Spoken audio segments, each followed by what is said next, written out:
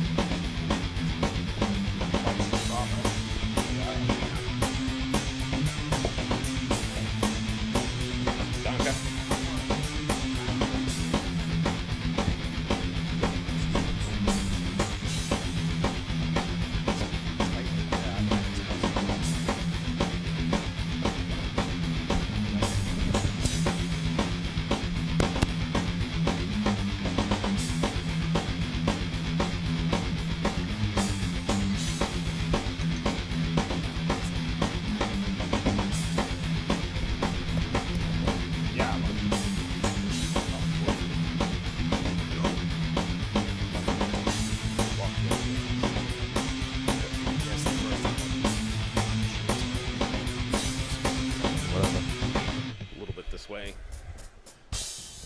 What do we got? What do we got? You ready? We doing, what is it? We starting?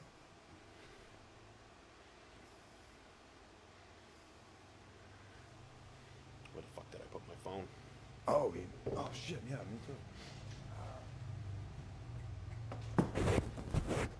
It's on right underneath the board on the left. Is it? Left side. We're live, by the way.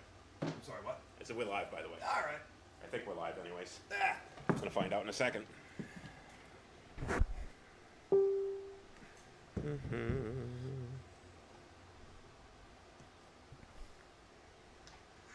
Yeah, we're live. Hey, how about that? Hey, imagine that.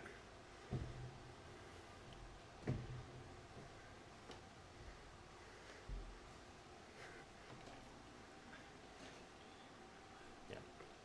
Turn your volume off. Don't want the echo coming through. I've done this before, I swear. Hey! Hey, hey! I think we're live. Yeah, all right. Happy Sunday. You know what? What? Grab me my cigars over there on that. Yeah. We are live, coming at you from Transgression Studios, Derry, New Hampshire. Moose and Squirrel. Joining you in just 1 second. Here we go. Absolutely. All right. How's everybody doing? Welcome to the last full week of summer. What a bummer. oh bullshit! Bring on the fucking cold weather. Bring on all that fun stuff. Yes. Last full week of summer. I hope you're doing something fun besides sitting here watching Moose and Squirrel. You got to remember, MCA from the Beastie Boys fought and died for your right to party. Absolutely. So don't squander it. Be nice to each other. Brush your teeth and hug your moms. Take care, brush your hair. Yeah, all right. So what's going on? How's your week? Everything good? Pretty fucking uneventful, man. Really? Pretty uneventful. I got my anyone that was on my personal page would have seen that I finally got my Jackson guitar back. The one that's been gone for 18 months. 18 months? It was only supposed to be 12 weeks. 18 months. Mm-hmm. Jesus H. 18 months. It's amazing what a call to the Better Business Bureau and the Attorney General's office will do. That's the lifetime of a goldfish. To get somebody, yeah. Wow. Imagine. Yeah, imagine that. So I finally got it back. Anybody check out my personal page if you're interested. I had my Jackson King V finally returned to me after 18 long months. Guy did a great paint job. Unfortunately, he took a year and a half to get it back to me. Unacceptable. But I got it back. Good. Good for you. So what are we going to talk about today? We are going to talk about musicians, bands, individual musicians if you want. We're doing overrated and underrated. So it's over-under. So basically, Over-under. we're going to throw out anything music-related. Mm-hmm. You know, can be musicals. American flag guitar paint. There you go. Rated right in the middle. I will give that American flag guitar paint. I will give that an underrated, phenomenal job. The customer service I will give us is significantly overrated. Yes. So the overall experience will Two fall right thumbs in the down middle. and a go shit in your hat. But I got it back, and that's not what we're here to talk about. So anything musical. You want to talk about musicals? You want to talk about Rent? You want to talk about Cats? Probably not, but hey, it's on the board. Clang, clang, clang goes the trolley. Blue Man Group, that's musical, right? Yes. Yeah, so anything, obviously we're going to probably stick mostly to rock and metal. And, Yeah. We'll throw a little bit of pop music in there a little bit. And Any era? You want to do 60s? You can go 70s? Yeah, anything at all. We might not, if you throw something out there that we don't know, we'll just tell you that we don't know. And if we don't know, then we're pretty much going to say it's rated right where it should be. Yeah. So it can be overrated, it can be underrated, and it can be right in the middle. It can be as rated. Got to like a right in the middle. As advertised. As advertised. Good. So All right. let's drive the bus. Okay, so we had a couple that we talked about that we're not going to start with right away. All right. Because there are some that we're going to get pretty in depth here. We should get a referee out here because we might need one. We might need Big John McCarthy to get in between the two of us on some of these. But let's start with one that I think we're going to agree with, and that's Metallica. Yo, yeah. I would make the argument that Metallica is underrated. And for a long time they were. And very much so. And I also will make the argument that Metallica is overrated. So I think I'm going to say that they're right in the middle because I think that their early stuff was very underrated. Mm-hmm. And Justice for All, Master of Puppets, Ride the Lightning, Kill 'Em All, very underrated. Yeah. Black Album, I think, is very overrated. And we've talked about Metallica before. My biggest problem with Metallica, Black Album, was if it was any other band, I would have loved it. But for Metallica, I thought it was kind of garbage. Even if it was Def Leppard? If it was Def Leppard, I would have liked it better than I like regular Def Leppard. I agree with you. And I delving a little bit more on Metallica. James Hetfield, underrated. He's going to go down in history. Now, all of this, it's all opinion. None of this is fact. None of this is law. He's going to go down in history, in my opinion, as the greatest rhythm guitar player to ever walk the earth for his consistency. The greatest rhythm guitar player not named James Hultgren. Yes. Or Malcolm Young. All right, we got our first one. Bob Krause, Metallica, underrated through the 80s, overrated since. I would agree with that. Perfect. 100%. Perfect, succinct statement. Yes, and I think that kind of puts them as rated. I would say that they're where they should be. Right in the middle. Overall, I would say that, if you take away the fact that, pre-Black Album, they were a very underrated band, and post-Black Album, I think that they're kind of an overrated band. I think, actually, their last couple of albums, I didn't really enjoy Death Magnetic as much as some, but I think the Hardwired, I think, is good. I think that they're starting to come back around to what made them popular for me, for guys my age, my generation, your generation, our generation. Talking about. Yep. And so I would, I'd say that they're rated right where they should be. I think certain albums are under or overrated, but I think as a band as a whole, I'd say that they're rated. And Bob Krause says, except. And he's not saying except for something. He's saying Udo Dirkschneider. He's got his balls to the wall. He's got his balls to the wall, absolutely. Great riff. So, except. I don't know that they're over or underrated. I think that they were a decent band. They had some good songs. I don't think that they're either over or under. I've never heard anybody say Accept was their favorite band or Accept's the best band in the world. Yeah. But people like them, and I think that for that band, I think that would aptly be where they would be categorized. I think they're a decent band. They don't suck, but they're not wow. They were just there. Yeah. So and I think that's the reputation that they have is just being there. They're just a band. Just a band. I've never heard anybody say, "Oh, excuse you." Anything great or bad about them. Right, and that's just it. So, Accept. Everyone's like, hey, do you hear the new Accept album? Yeah, it's pretty good. Yeah, it's not bad. Oh, we got a couple really cool songs on it. I will say this. The song Fast as a Shark, when I first heard that as a kid, I so bad wanted to do a cover of that song. Really? I said, that is a very underrated song, and I want to do a cover on it until it gets to the chorus. Fast as a shark, you go out in the dark. He's a killer, he'll rip out your heart. He ruined the song. He wrote that about Fonzie. Yeah.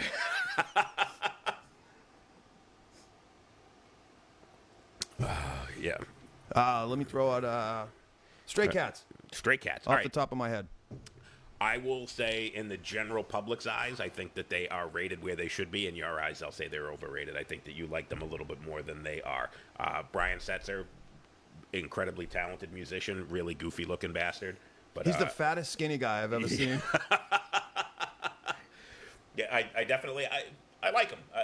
They got their own little niche. They kind of had that '50s vibe going on with a little more modern rock to them than your typical '50s band. And and like I said, if you're gonna just include Brian Setzer with the Brian Setzer Orchestra, I think a really good band. I think you like them more than most. Well, I went the last time they toured near us, and near us is a relative term.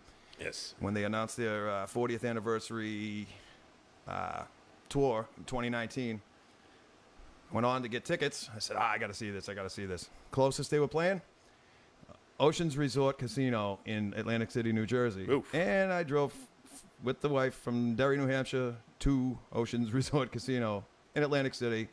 And yeah, they were, in my opinion, they had some misses. And not everything's going to be a steaming pile of gold, but Nope. Fantastic musicians, always fun to see live. They put on a great show. For three guys, they put on a fantastic show. Tons of energy, absolutely. All the energy you could ever ask for, and some left over. Brendan said Stray Cats. Catchy tunes that get stuck in your head. There you go. Absolutely. And yeah, that's what sells records. No doubt about it. Yeah, and that's just it. And I think Fun. so. I would say that they're rated where they should be. Again, aside from you, I don't know anyone that loves them, Yeah. but I know a lot of people that like them and enjoy them. Myself, I enjoy Stray Cats. Yeah, they're fun. And stuff. anything that Brian Setzer's done, I enjoy. So I think Yeah. as far as just do a whole music episode, music yeah. quality, you could. It'll be the Squirrel and Stray Cats show. We'll get a couple crazy cat ladies out here with you. You guys can have a nice little show. All right, Brendan wants to throw out Dawkins. It reminds me of the old comedian in the 80s. Hey, Dawkins, you sucking. Get off the stage and... I will say that for what they were, I think that they were a band that was rated what they should have been. Yeah. But I will say that George Lynch is an incredibly overrated guitarist. I completely disagree with you. I think Really? I think he's terrible. He is the Kerry King of hair metal. Yeah, that's what I look forward to. Was like, all right, let's see what George Lynch does here. That's it. That was it. I mean, this is going to be a weird statement. I didn't shut Dawkins off when they came on the radio, which is a strange sentence because you don't hear Dawkins on the radio. No, but in the 80s you did. AAF played him a lot. Yes. BCN would play him when everything was hair metal. You would get Dawkins on the radio. But I think that a lot of people really liked them, and I never quite understood why. I got you there. But I don't quite want to say that they were overrated because they didn't have like the fandom of like Bon Jovi or Poison. They weren't on that level. Yeah. But I know a lot of people that liked them, and they weren't a terrible band, and I think they were better than a lot of the 80s hair metal. Yeah. But I would say that they were rated right where they should be, but George Lynch is a very overrated guitarist. Go on YouTube and find the interview between Chris Broderick, former guitar player for Megadeth, and George Lynch. And it's two guys talking shop. It's the two of them, and they're sitting there, and they got their combo amps, and they're playing, and George Lynch gets on, and he's noodling some absolute crap. And Chris Broderick, whatever mode that he was playing, Broderick was like, oh, yeah, that's really cool. I would play that, and I would do something like this. And Chris Broderick goes in and starts playing, and if you've ever seen Broderick play, he does like the 8-finger tap, and he's playing, and he's going back and forth. And George Lynch is watching him, and he looks up at the camera guy, and he laughs. He goes, you fucking guys actually expect me to play after that? Holy shit. Wow. And that will just let you know that... No kidding. I think George Lynch sucks as a guitar player. But the band themselves, I think they're rated where they should be. I don't think they're a great band. They're another one that I've never heard anyone say Dawkins their favorite band. I've never heard anyone say Dawkins great, but I know a lot of people who like him and enjoy him. Yeah. And then he went and did Lynch Mob, and that was a wicked sensation that we're not going to talk about. Yep. Bob Krause says that George Lynch is an excellent guitar player. Bob, that's why you play bass. Another succinct statement by Bob Krause. He's an excellent guitar player, and we can just leave it at that. That's it.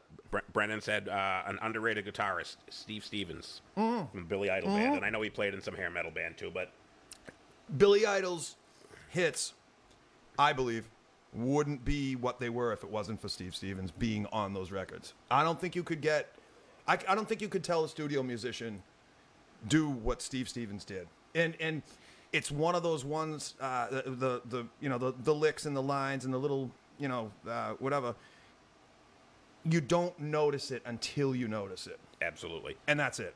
I would say that he's an underrated guitarist. Yeah. Only because you never hear anybody talk about him, but I would certainly never put him in a top anything list. I'm not going to see him at the channel. Yeah, definitely an underrated guitarist because people don't know about him, and people, when they find out the songs that he was part of with Billy Idol, I definitely think that he is an underrated, underappreciated guitarist. How's that? Underappreciated.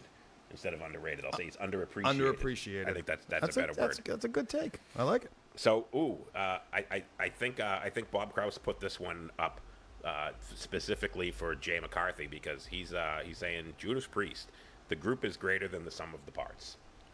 When I was a teenager and listening to all sorts of things across the board, and when Judas Priest was in their prime, let's say, I wasn't as much of a fan as the rest of the world was. Yep. You know what I'm saying? Yep. I liked them. I enjoy them, but I wasn't running out to buy the new Priest album. I wasn't running out to buy tickets to see them. I respect them. Yep. All that. I will say this: Rob Halford, metal god. Absolutely. One of the greatest voices in metal. Definitely. And I won't say that he's underrated or overrated. I think that he has that reputation of being one of the greatest vocalists. If you've ever heard him live, yeah, he nails it live. He's not a studio vocalist like a lot of guys are. Phenomenal. But like Bob Krause said, I think he nailed it because, you look at K.K. Downing and Glenn Tipton, not very talented guitarists, but the sum of the parts, those guys all playing together. Definitely. I couldn't tell you who ever played drums for Judas Priest. I couldn't ever tell you who played bass for Judas Priest because I was a guitar player. I knew Glenn Tipton and K.K. Downing. Yep. And obviously everybody knows Rob Halford. So Did Mikey D play for them for a long time? I have no idea. Yeah. I couldn't tell you. Can I have the bottle opener, please? Yes, you can. Thank you, sir. You're very welcome. All right, look at that. So I agree, Bob Krause. I think, John, you agree with me too. Some of the parts greater than any individual in the band. But I will say what makes that band is Rob Halford, and Rob Halford is in a league of his own. He's a phenomenal vocalist. If Reddy's watching, I know Rodney he's your favorite vocalist of all time. I'm pretty sure. If it's not your favorite, he's like your top 3. And he's great. Bob Krause with another great suggestion. Okay. I'm going to say... You got to tell me who it is first. Ian Anderson. Who's Ian Anderson? Jethro Tull. Jethro Tull. See, I'm not a fan. Definitely. Any metal band that has flutes in it, you automatically... It's like a band with keyboards and a band with flutes. You're out. Yeah, I mean, Locomotive Breath. Oh, man. It's... Fucking... They were just great. And he's still doing it. No. And he's like 80 or something like that. I would say overrated on... I'm going to go underrated. Okay. It's like one of those sleepers. You hear a Jethro Tull song and you go, man, I forgot how fucking good they were and how good he is. That's all. That's my opinion. I was never a fan, and what made me even less of a fan is when Metallica lost the Grammy. That was a whole shit show, and that was just stupidity beyond stupidity. Mm-hmm. I mean, Jethro Tull hadn't. It was the first year that the Grammys put out and said we're going to finally give a Grammy for best metal performance, and they gave it to a band that hadn't put out an album in 20 years. That's right. And Alice Cooper and Lita Ford were standing there, kind of stunned. They're like, and they even did a live shot of Metallica after they had just performed one. Yeah. The first metal band to perform on the Grammys, and they're standing back there like, we're ready to go. Here we go. The acceptance speech, and they were like, crest of a knave, Jethro Tull. Yes.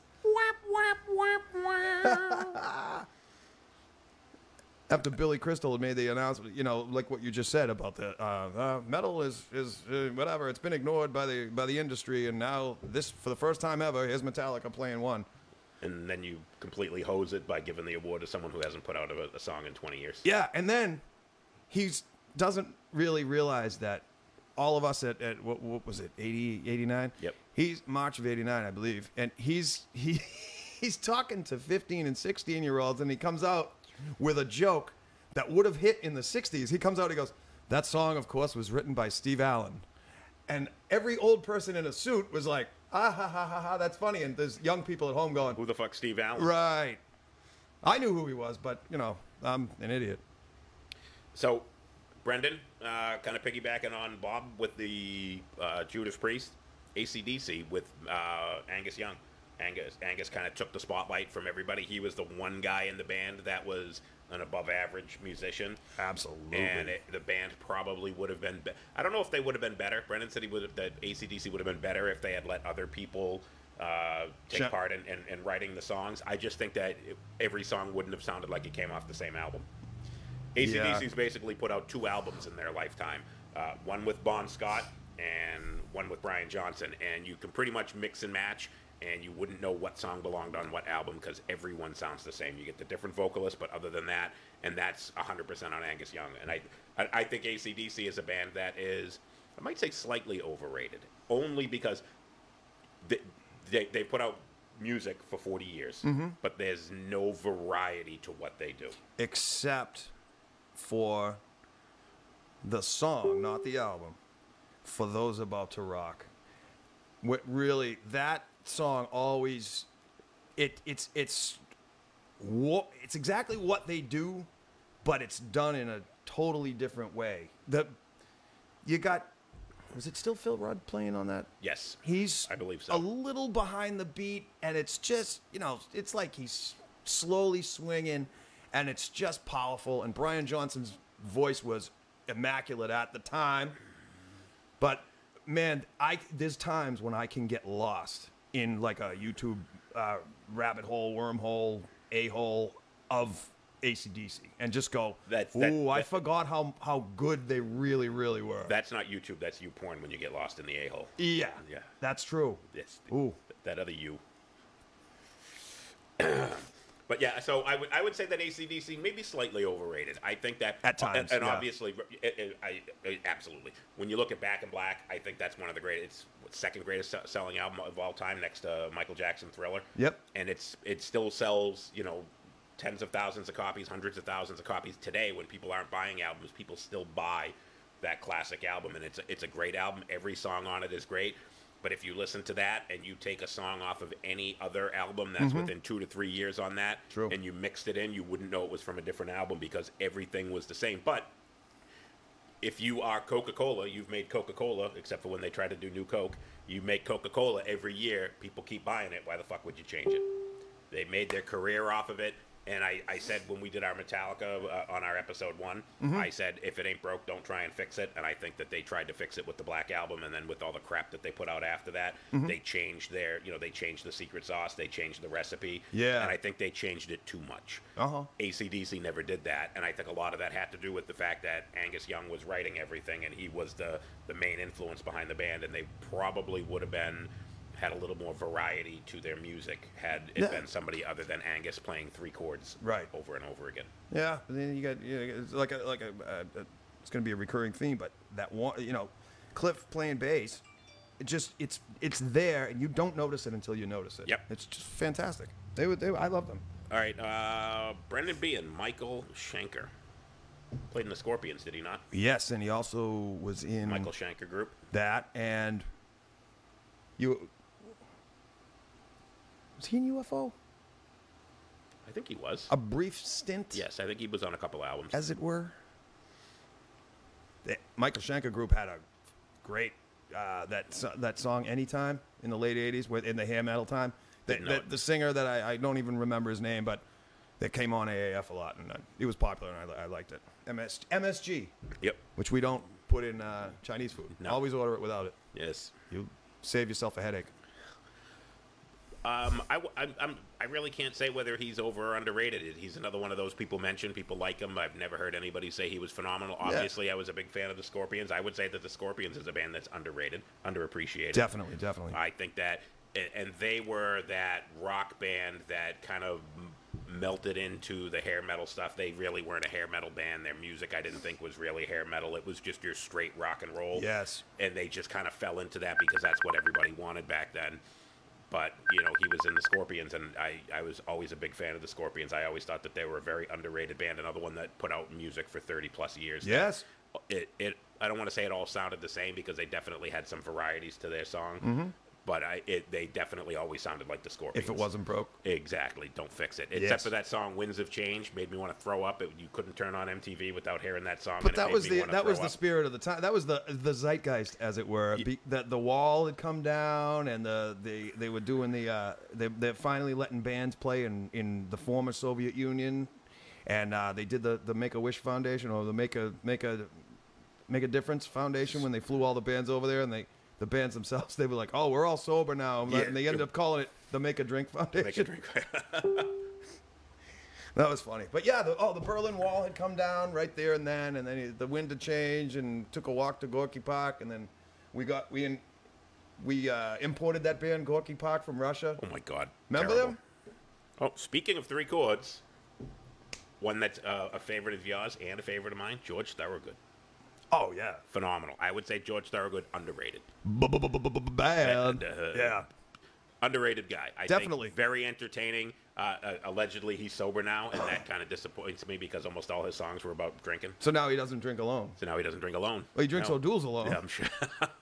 He was always the guy, you always said, if you could have a drink with anybody, who would it be? It was always George Thorogood. But now he doesn't drink, so if I could have a drink with anybody, it wouldn't be George Thorogood. Well, he's funny. And you funny, too. Yeah, you funny, too. Great. Awesome. Mm-hmm. Another one, great to see live. Doesn't disappoint. Tons of energy, I think.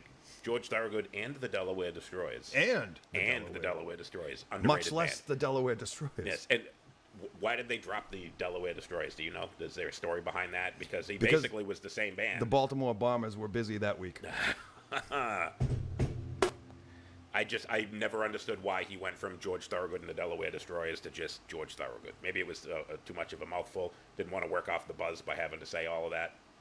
Yeah. I just never knew because far as I knew, it was the same band. They just dropped the Delaware Destroyers. Delaware Destroyers because he thing. drinks alone. He drinks alone. He wasn't drinking with the Delaware Destroyers. He said, guys. And when he drinks alone, he prefers to be by himself. And I always thought that was one of the silliest lyrics. It fits the song, yes, absolutely, but it just doesn't make any sense, folks. Let's face it. Yep. I mean, not every song has to have meaning and give you chills and whatever. Sometimes I like to put on Donna Summer and put on my wife's underwear and dance around the house. I heard about that. We've all done that. Video coming up on episode 8. So not every song needs. Oh, what do we got? Michael Schenker was voted #1 guitarist by Burn Magazine in 2016.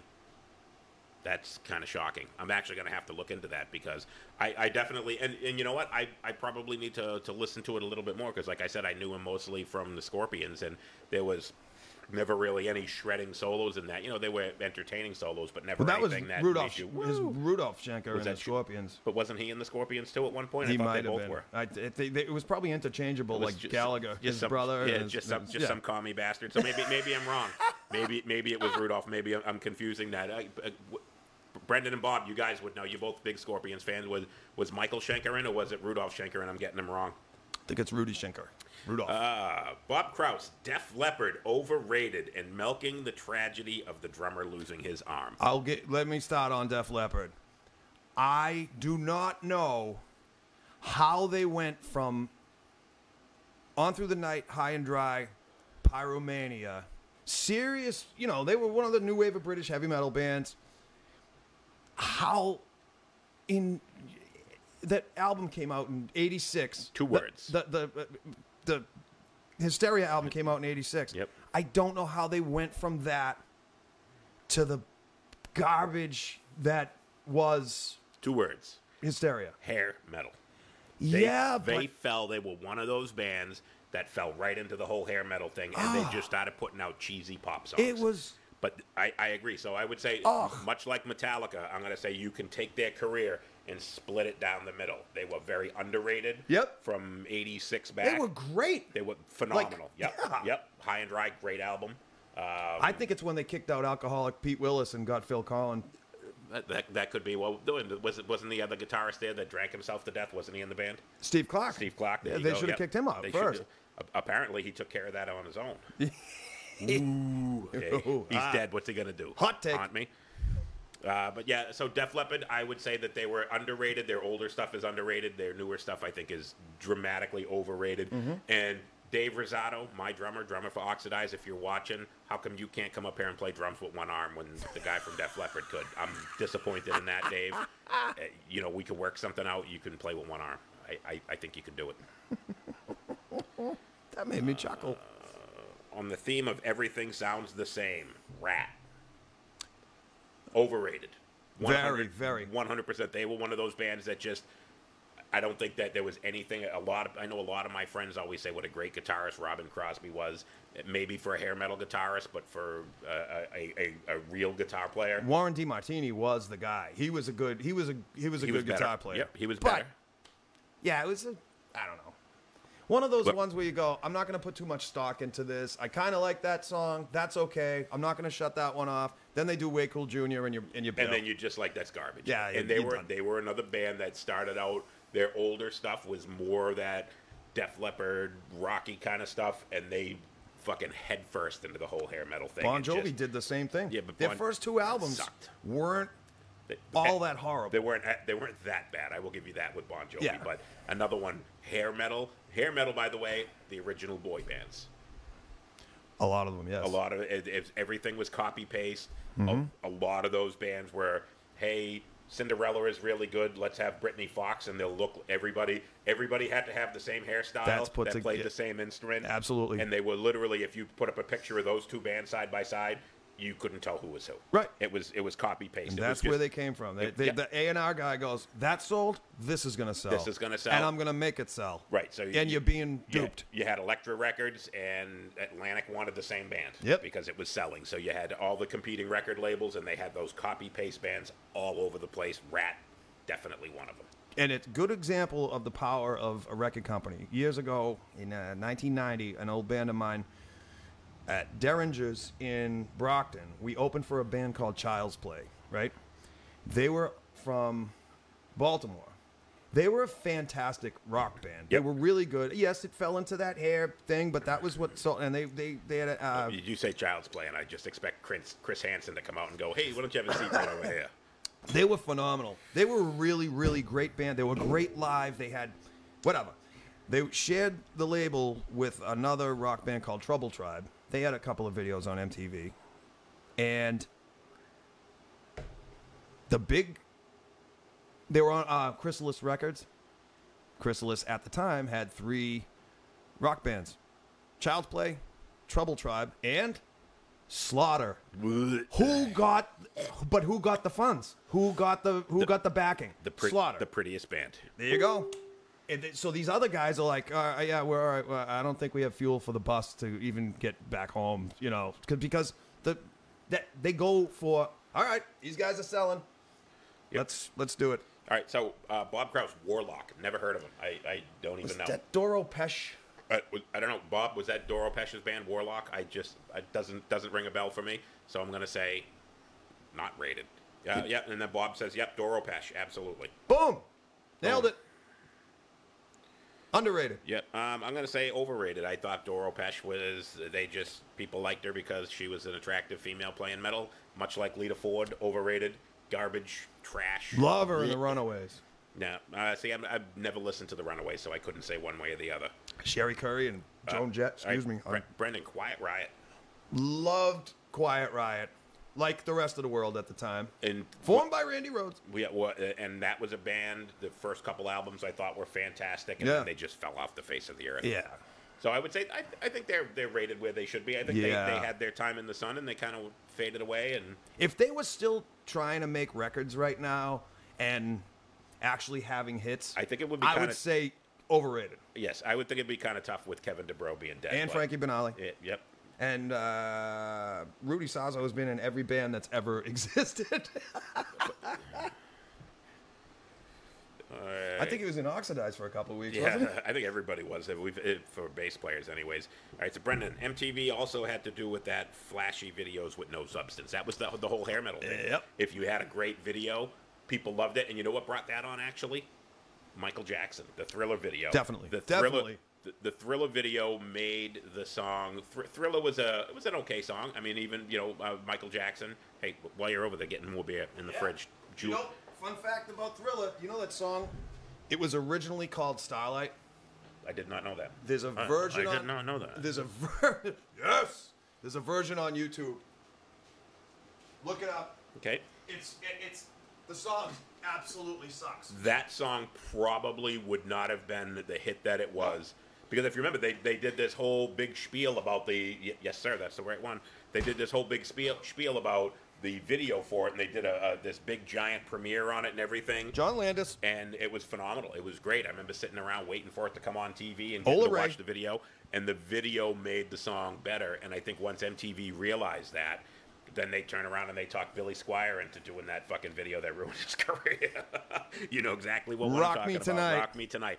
Ruined Billy Squier. By the way, Billy Squier, underrated. Absolutely. I fucking love Billy Squier. Tremendously underrated, and probably would have put out a lot more albums had he not done that video. If he didn't dance around in his pajamas. Yeah. In pink silk pajamas. If you've never seen the video, Billy Squier, Rock Me Tonight. Great fucking tune. You'll never want to listen to it again if you watch the video because it'll completely creep you out. It's 3 minutes of watching a famous musician's career crumble. Yeah, it's just completely. It's so sad. And if you go in and you look, there's a video on YouTube. I mention this all the time, but there's a video on YouTube that you can go and find, and it talks about how that video ruined his career. It shows where his record sales and his concert tickets and how they were going through the roof. And he was at the top of the fucking world. What a shame. And once that video came out, what a shame. Just completely trashed the guy's career. And there's arguments.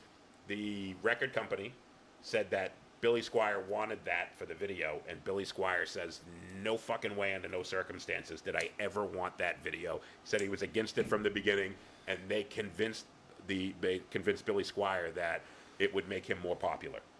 I'm sure it made him more popular in P-Town, but that's pretty much the only place that made him more popular. It's like the opposite of, like, you know when they say right place, right time for an artist to skyrocket to stardom and fame and fortune? If he did that video today, his career would fucking skyrocket. But it's the reverse 80s, end of it. It's wrong place, wrong time, and it just sunk him like a fucking torpedo. Like a Led Zeppelin. Yes, like a Led Zeppelin. Speaking of and Led Zeppelin, let's not go there because I fucking absolutely hate Led Zeppelin. Really?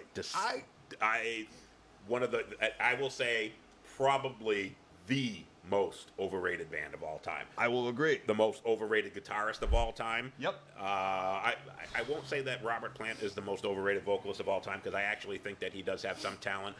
I think he's definitely overrated, but not the most overrated. But the band as a whole, they've been sued so many times for plagiarism. It's pretty crazy. I mean, most of their biggest hits, they've been sued for plagiarism. And if you listen to the other band that plays their song that came out years before, and then you listen to Led Zeppelin, you're like, how can they not? But they were really obscure stuff that Jimmy Page just kind of put his own spin on. But it just, to me, they were the original boy band. They were the one that started it where the record companies just didn't give a shit. And they were just rehashing old stuff. And just, I think that Led Zeppelin's trash. And I'm going to get a lot of flack for that. And you know what? I don't fucking care. I do the same thing. I agree. They're definitely overrated. I can see where at the time and the place they influenced so many people. I remember reading an interview with Steve Vai. What? Bob Krause said, "Move on from Led Zeppelin. You don't deserve to comment." All right, Steve Vai. Objection. I was reading an article with Steve Vai when I was like, I don't know, 14, 15, whatever. And you could read when you were 14? Yes. Was it a picture book? It was. There was a big Jackson guitar, and it was nice and colored, and it was great. I lost my train of thought. Steve Vai, and they said, what made you want to play guitar? And he said, when I first heard Jimmy Page's Heartbreaker guitar solo in Heartbreaker, and I went and listened to that because my sister had a bunch of Zeppelin tapes, and I listened to it, and I went, oh, I can do this. Bingo. I didn't understand. I don't get it. I didn't understand how that solo. I mean, like I said, maybe it was the time that there wasn't too much to choose from when it came to. They were groundbreaking at the time because they were loud and electric and on fire. And nobody was stealing music the way they did. Nobody, not even Elvis. All right, so we got a double. We'll get to Elvis in a minute. We got a double here. Two people, same band. We are sexual perverts. Blackie. Wasp. Yes. I'm gonna give them. I wasn't throwing out slurs. I'm talking No, about the singer yeah. from the band. I'm gonna give them a rated where they should be. I think that they are a good band. Yep. I think they got some good songs. Another band that kind of fell into that hair metal thing, Mm-hmm. and I don't think that it really affected their music style so much, because I think they were always just that generic rock and roll band, and they were never trying to be too flashy with their Yep. music. They went a little flashy with the image, which I thought was overkill, but not the band Overkill. They weren't that good. Nobody's that Or good. the Men at Work. Oh, the Men at Work song. Yeah. Love that. So I think that they're rated where they should be. It's a band. I enjoy them. You know, they got a bunch of good tunes. Blind in Texas, love that song. Good song. I think that they're Scream Until You Like It, another good tune. That was from Gremlin soundtrack. Yeah, you could never get away with that now. No, definitely not. Scream Yeah, Until You Like It. Yeah, good tune. That though. sounds a little rapey to me. just a wee bit. And fun fact, Blackie Lawless, and this you'd think this was a setup, but it's not a setup. Did a couple of fill-in gigs with one of my favorite bands, the New York Dolls, when he was a young whippersnapper. So there's that.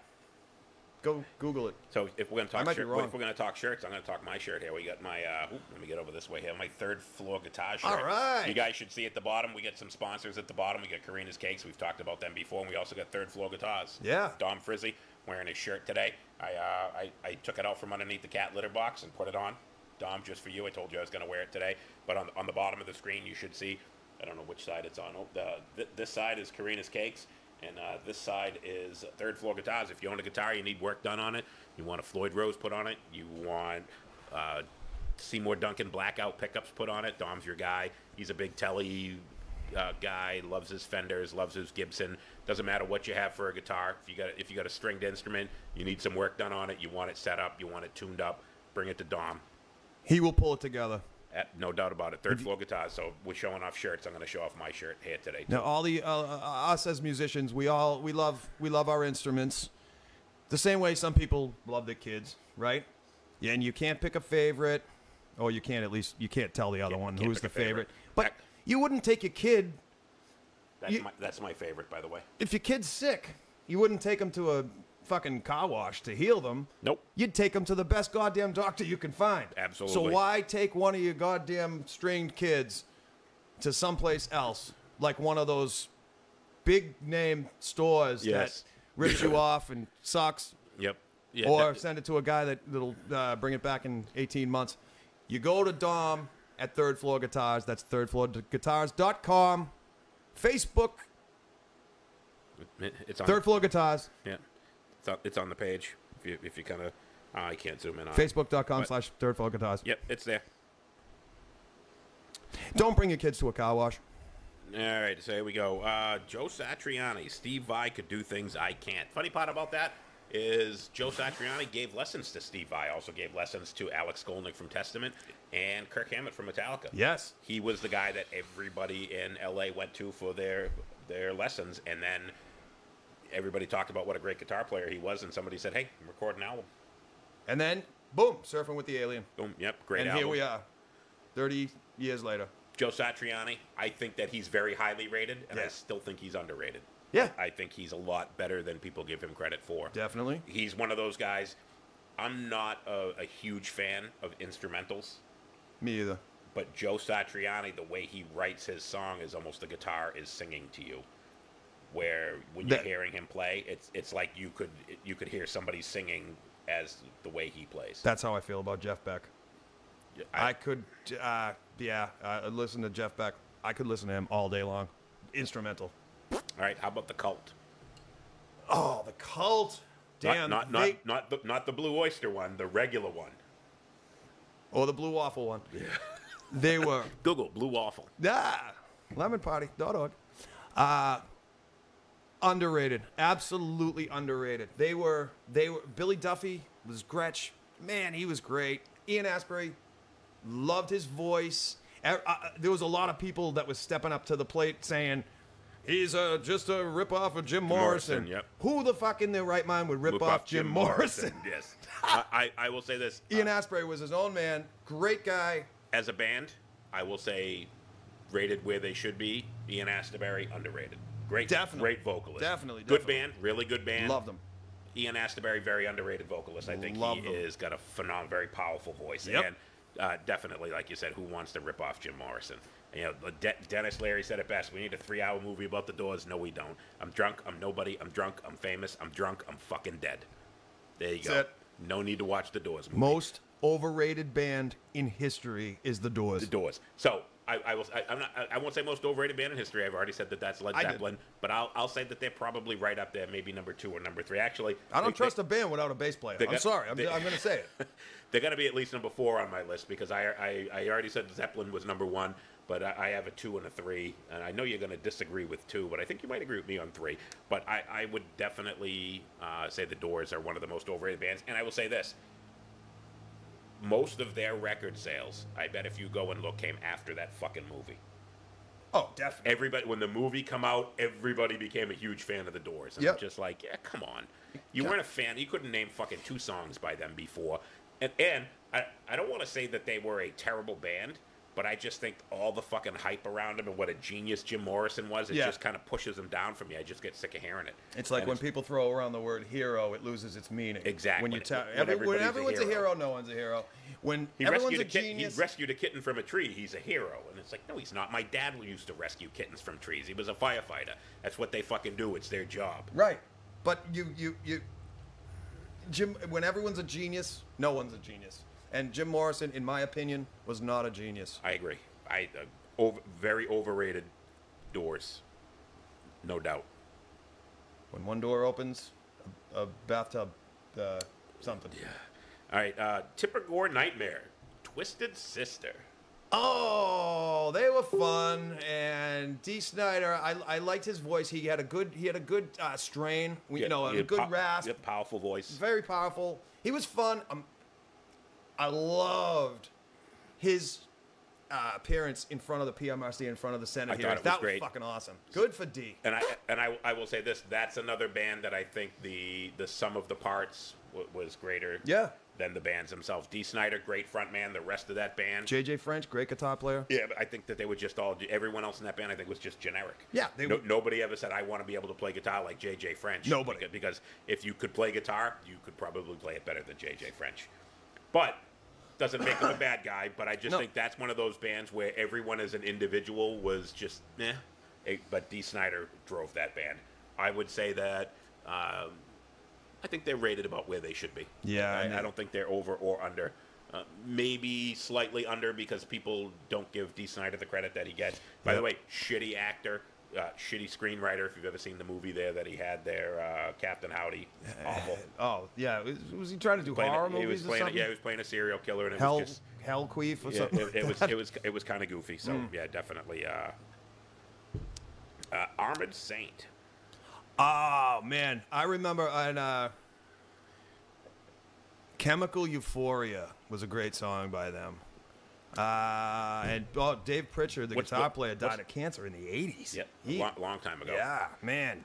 They were good. I liked Armored Saint. Not a fan. Nah. But I don't want to say that they were overrated. They were just there. They were just one of those bands that was just there. Yeah. I think that they got the credit they deserved, which wasn't much.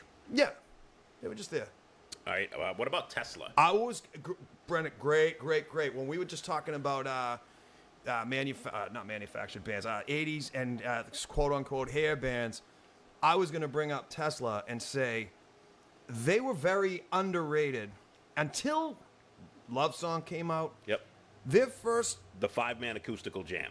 Excellent. And one of the only bands, I think, that deserved and perfectly executed a Rolling Stones cover. You don't cover the Rolling Stones. I'm sorry. You just, unless you're Devo and you do Satisfaction with funny hats and a little baby in the crib. That's acceptable. They did Mother's Little Helper, and I thought it was great. That was a fun album at the time, but I loved the angle they were going at. Another band that I think fell into the hair metal thing that wasn't a hair metal band. Right. They were a great rock band. They really were. I can't personally name one member of the band. Jeff Keith was a singer. Tommy Hannon was one of the guitar players. Bill something Skioch. And Brian Wheat was the bass player, and the drummer was forgettable. He had a big nose and a mullet. They were one of the bands that were kind of lumped into that hair metal thing that I actually enjoyed. Yeah, they were fun. I wasn't a huge fan, but definitely was enjoyable music. They weren't overly into the hair metal thing. They had the long hair, but they didn't do the hairspray and makeup like bands like Poison and Warrant, because they didn't need to, because their music was good enough. So they didn't have to really get into that. They were lumped into that category as being hair metal, but they didn't really have they weren't glam. They didn't have that. We look like chicks with dicks. They kind of backed off from that. Definitely great rock band. I think that Tesla, I'll even say slightly underrated. For as talented as the band was, I will say Tesla slightly underrated. Yeah, I enjoyed them. All right, now we need to bring in our moderator. We need one, because we're going to fight right now. Uh-oh. Because I am going to tell you that I said Led Zeppelin was the number one most overrated band of all time. The number two most overrated band of all time. Let me see. Let me hear it. Kiss. Oh, hey! Kiss. The downfall. Give it to me. I can take it. The downfall of rock music and what brought us hair metal was everybody wanting to be like Kiss. The hairspray, the makeup, the stage shows, the cheesy fucking songs. If it wasn't for the pyrotechnics and the costumes and the makeup, Kiss would still be playing in their mom's garage. Nobody would have ever fucking heard of them, and the world would be a better place without fucking Gene Simmons, because he is probably the biggest asshole, the biggest pretentious douchebag on planet Earth, let alone in music. I fucking hate Kiss, and anyone that thinks that any one member of that band has ever had talent is clueless. I fucking hate them. In fact, I'm going to go one step further, and I'm going to knock Led Zeppelin down to number 2, and I'm putting Kiss at number 1. I fucking hate him that much. I respect your opinion. Randy, my cousin Randy, if you're watching, I'm sorry, but I fucking hate him. Absolutely. Randy's favorite band. Hey, we don't always have to agree on everything. I loved Kiss. I loved but I've got. They had some errors in their eras. See what I did? Errors in their eras. Yes. The 83 to we'll put the makeup back on Kiss. They never took the makeup off. They just changed it. Yeah, I enjoyed They went from the black and white face paint to trying to look like hookers on the Vegas Strip. Like, or as Gene puts them, he goes, I was trying to dress up to keep up with all the other bands, and I end up looking like a football player in a tutu. And or a football player in a tutu. So I hated that whole era. I liked a couple of the songs. I knew what they were doing, and obviously I was too young. My first memory of Kiss was going into like a Hallmark store with my mother, and there was a big poster, and I was like, ooh, wow, look at that. And then Christmas morning, 1978, Kiss Meets the Phantom of the Park was on TV, and I watched it, and I was like, whoa, holy shit, look at this. This is crazy. At the time, didn't even know they were a band. Yep. Whatever. But when I started listening to them in the 80s, I was going back as far as I could. And when I got Kiss Alive, changed everything. Fucking loved it. I know, to me, loved it. Loved the songs. I loved the first 3-4 albums. You can't go wrong with the first Kiss record. It was filled with classics. Bill Coyne, the manager, and Neil Bogart from the record company knew exactly what they were doing. When they saw these guys and said, "Wow, yep, here you go." I know a lot of it's manufactured, and a lot of the stories in their books are, whatever. Gene Simmons, I banged 22,000 women. It's like, yeah, that means you've given 2,000 inches of cock. We've seen your sex tape there. And given everyone herpes. Yeah. That's nothing to be proud of. So, although he had a great line. He was on Oprah Winfrey, and she interviewed him and said, yes, "You've had sex with over 2,000 women," and he said, "Yes." And she's like, "You weren't worried about getting VD or getting women pregnant?" And he says, if you were jumping out of a plane, wouldn't you wear a parachute? Great line. Other than that, I fucking hate the band. That's the only thing that they've ever given me that was of any value in my life. That's it. I enjoy them. Like I said, not every song, not every music has to have meaning. Sometimes you just want a beat, and Sometimes you just want a beat. Sometimes you just want a good beat. You can dance to it there, Denny Terrio. Yeah. I give it a 10. Queensryche. Jeff Tate can still do it to this day. One of probably top, I don't want to say top 5, maybe top 10 vocalists of all time, Jeff Tate. Phenomenal. I got to give you this. And live, pulls it off. He can still do it to this day. He is great. I got to tell you this. I did not like them until Operation Mindcrime. Loved Operation Mindcrime. Thought it was great. That was the first concept album that I ever listened to where it tells a story from beginning to end. Yes. Listen to every song on it. Love every fucking song on it. Talented musicians. Great song structure. Wrote great songs. Absolutely loved it. Huge Chris fan. DeGarmo. Damn. Yep, very underrated guitar player, Chris DeGarmo. He wouldn't be like a top 10 guy for me, but definitely I think he doesn't get the credit that he deserves. Queensryche, I think, doesn't get the credit they deserve, but they turn into complete douchebags and all the infighting and completely ruin that band because they were more worried about money than they were about anything else. And I think the hair metal stuff got a little bit to them. That when they put out the album Empire, I think that kind of. They started to, wasn't a terrible album, but they started to fall off a little bit when they put that album out. And pretty much everything they've done since then has been fucking hot garbage. Yeah, I didn't. I think the last new single I heard from them was Jet City Woman, and that was in 1990. Yeah, and that was a good tune. And Love that song. It was a good song. And Silent Lucidity '91. That was a huge. It was a huge hit, and it was so much of a Pink Floyd ripoff. Yeah. That didn't do it for me when the bands went with those really limp dick fucking. Everyone had to have. songs. You had to have one on your. And it was always the second release. You had the Rockin' song was your first one, so it was Jet City Woman was the first one, and it was fucking. It hit and it was rocking, and then they went with some fucking wimpy limp dick, ballady, crappy junk. Yeah. Well, But they got sucked into the hair metal thing just like everybody else. Yeah. And I think that completely knocked that band down. Ooh, and Bob Krause, I got one that I'm going to agree with you here. Black Sabbath is very underrated. Totally. 100%. And they get a shit ton of credit, and I don't think it's enough. They started. You're right. They started heavy metal. Yep. They took all the I don't want to say they took all the melody out of it, but they made metal what it was. They gave it that angst and that build up and that that anger and that just they made it that dangerous and that exactly and scary. And that is what started. There was no heavy metal before Black Sabbath. That's right. And they're the ones that started it. Without Black Sabbath, you don't have any of your metal bands today. That's true. Even you hear guys say, "Oh yeah, I'm not a fan of Black Sabbath," and it's like you wouldn't have the music you have today without Black Sabbath. But I would also say this. I'm going to kind of jump right from one to the other. Sure. I loved every Black Sabbath album with Ozzy. Okay. I don't like anything that they've done without Ozzy. With Dio and the other guy. And I will say this. I don't like any of Ozzy's solo stuff. That was all manufactured garbage. It's pop music. It's radio rubbish. Trash. Not a fan. All right. And if my cousin Mark is watching, I'm sorry. Because he's a huge Ozzy fan. Love Ozzy and Black Sabbath. Don't like any of his solo stuff. Not a fan. Love It's Ozzy's too poppy.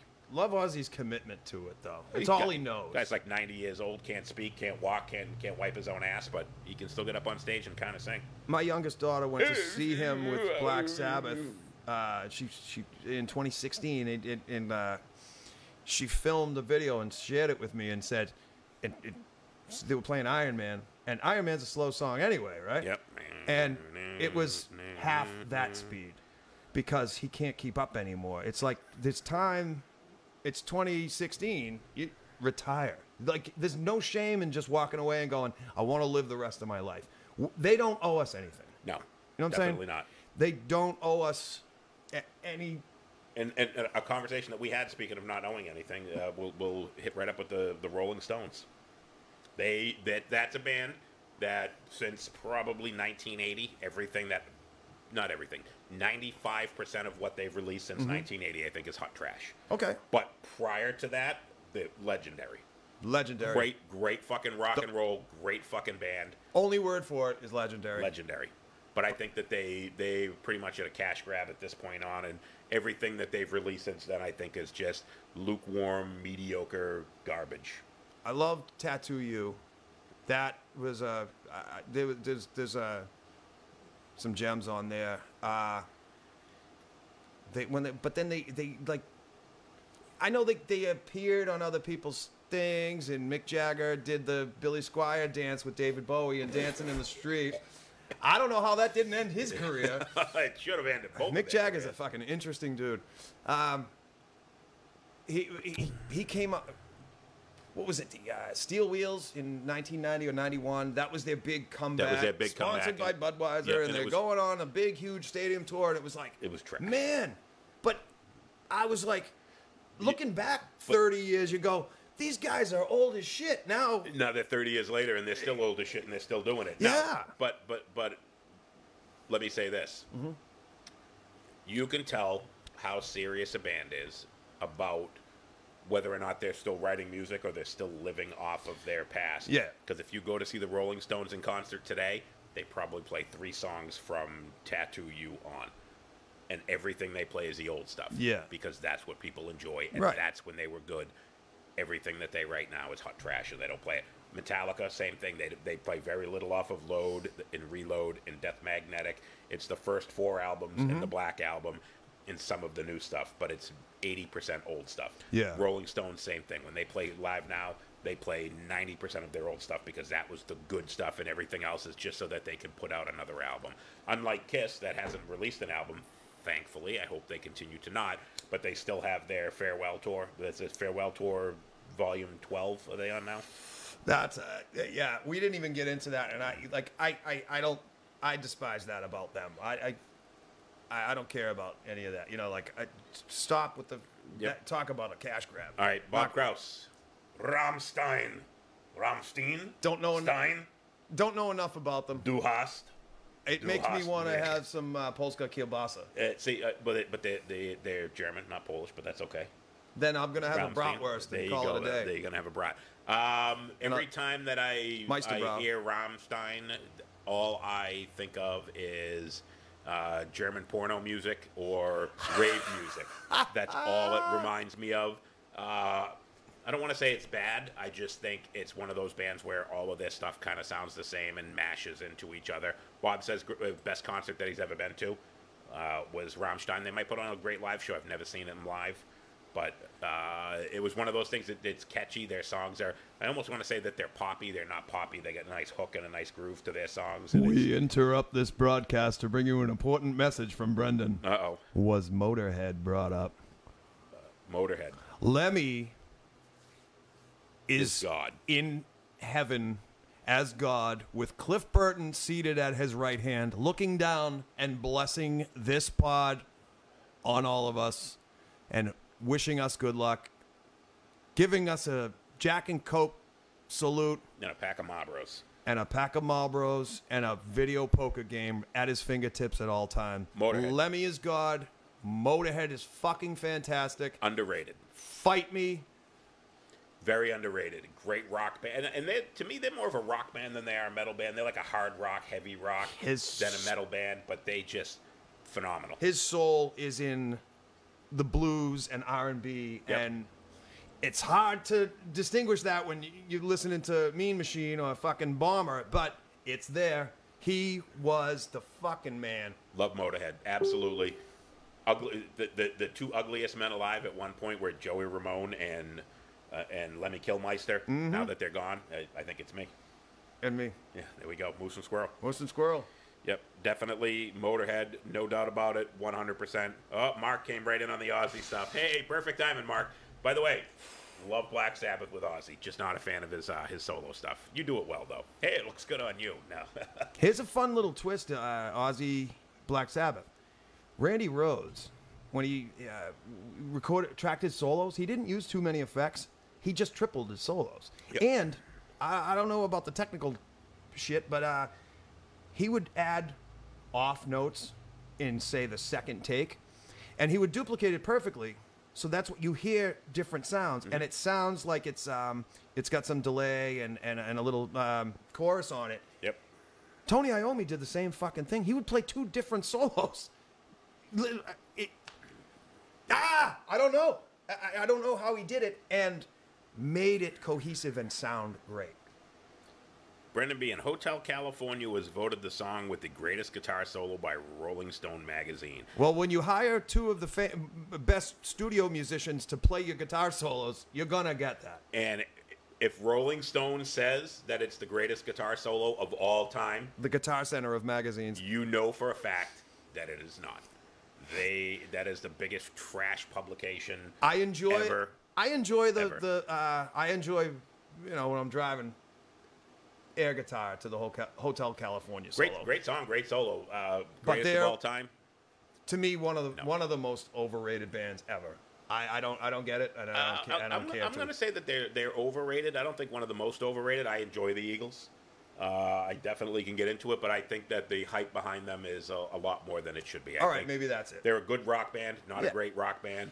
I think their greatest hits album is like fourth best-selling album of all time. Got a lot of great tunes on it, but greatest of all time, I don't think that they deserve to be up there. I think they were the first band to charge over $100 for a ticket back when the Hell Freezes Over tour happened.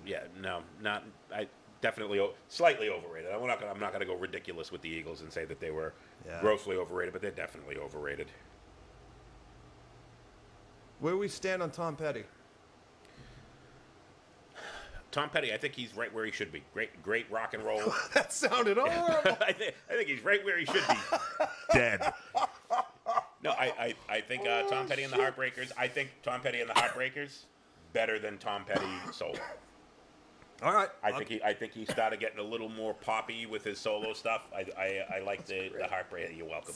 I think the Tom Petty and the Heartbreaker stuff underrated. Tom Petty solo overrated. As a whole, I think right about where he should be. Yeah. All right. I'll give you that. Definitely great songwriter.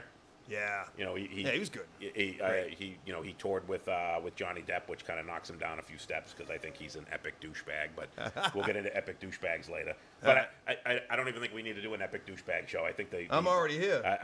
We're here. I think the biggest epic douchebag I think we can agree is Gene Simmons, and then just move on. Yes. Yes, no doubt. Oh yeah. All right, Bob Krause, The Who, overrated guitar, awesome bass and drums. The Who, that's another one of those bands. Respect them for what they did. Yep. Not going to ever take that away.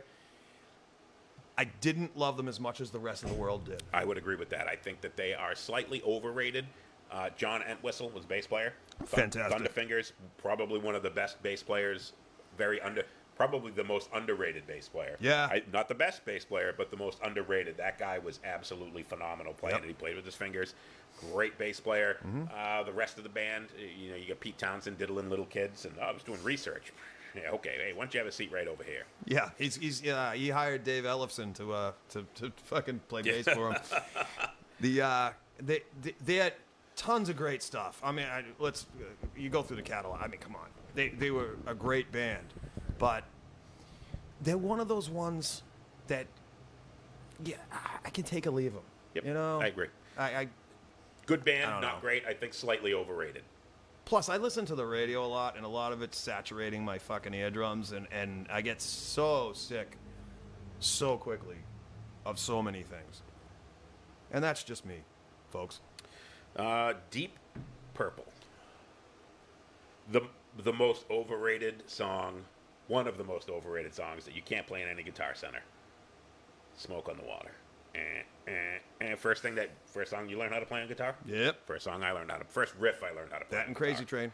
Yeah, first riff ever. Thanks, Vinny. Smoke on the Water. Deep Purple. No, it's just Give me a Highway Star and let's call it a day. Highway Star. Smoke on the Water is not a bad song. It's just I love that just song. ridiculously overplayed. I think the band, again, much like The Who, I think slightly overrated. I think people give them more credit than they deserve. But they're not a bad band. I'm not saying that they suck, but I think people elevate them a little bit. Highway Star, great fucking tune. Who was the bass player? Ian Page? No idea. I couldn't name a single guy in the band. Fucking phenomenal bass lines in Deep Purple music. Yep. By the way, the best thing that the Who ever did was letting CSI take Bubba O'Reilly as their theme song. That's probably the best thing that the Who's ever done. All right. There you go. That's a scream and a half. There you go. Boom. And most people think that song is named "Who Are You?" No, they think it's called Teenage Wasteland. Teenage Wasteland. Isn't it Bubba O'Reilly? Barbara O'Reilly. Bubba O'Reilly is the name of the song, absolutely. Never quite understood why it had that name. Never really cared to know. I just read a story about that a week ago, and it's been lost to the filter of my stupid brain because Norm Macdonald died this week, and I'm very sad about that. That's why I'm not in the best mood today. Yeah, I was going to say, John, if you watched our stand-up comedians, went, hey, Norm Macdonald, hey, the guy with the most annoying voice in the world. And he's dead, so. Hey, Norm, why aren't you here today? Because I died, you see. Because I'm dead. Because I'm dead. Yeah, Norm Macdonald, great stand-up comedian, terrible delivery, but yes. Best delivery in the world. Yeah. Stephen Wright. I agree. All right. That was underrated. Is that overrated? This is underrated. Joe Bonamassa. Good, great guitar player. Underrated. Totally. Really good guitar player. Most people don't even know who he is. I actually subscribe to his YouTube channel. I watch his stuff all the time. I think he is an absolutely fantastic guitar player. Yeah. Very underrated. No doubt about it. He's got the goods, as they say. Yes. Yes. He's got the discs. No doubt. All right. Now, Kiss started the downfall of popular music, and the band that picked up where they left off that made music absolutely trash and killed an entire genre of music. Give it to me. Nirvana. Oh! All right. I got to go outside, walk around, and talk to the birds, be one with nature before we discuss this fucking trash bullshit. I didn't get it at the time. I was kind of pissed off, too, because they killed the era of music that I loved. They killed me. Kiss made it trash, and then Nirvana completely fucking killed it. Yeah. And if you have to go water the lawn and come back. But I'll give you 30 seconds on Nirvana. I was excited for some change, cultural change. Yep. Give me spare change, whatever. Real quick, I think you're in trouble when you get home. Why? Because Renata said the Who's her best band. I know that. Okay. Love reign over me. I'm gonna reign love over the plants. There you go. But give me your Nirvana shtick, and then I talented musicians, no, yes. No.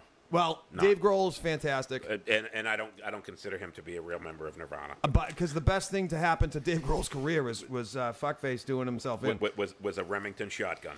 Yes, and sorry, they called him the John Lennon of the new generation, and I'm like, well, these kids need to wake up because John Lennon beat his wives and all that other stuff. I'm not going to shit on John Lennon. I love John Lennon. John Lennon's right where he should be too. But what I'm saying is, you don't go stepping inside to comparing somebody to John Lennon. Yeah, no. Who's when they're. I didn't get Nirvana. I fucking was not interested. I didn't. Maybe I'm too lazy to shut the radio off. I know a lot of their music. But that Pearl Jam and the Nirvana and the Soundgarden and I wasn't ready for this kind of change. It was not for me. It wasn't geared towards me. Nope. And it opened up a whole door of. There was so much what they called alternative music around in the 80s that was fantastic, great music. They opened the floodgates for the new alternative music. You get the bands like the Pixies that were highly underrated, except from their fan base. And now they're the Lemonheads and Evan Dando and all these bands that were great already. And now it's like okay to listen to alternative music. And it's like back then they think, oh, you're a wimp or a pussy if you listen to alternative music. Now it's the thing. Fuck Nirvana.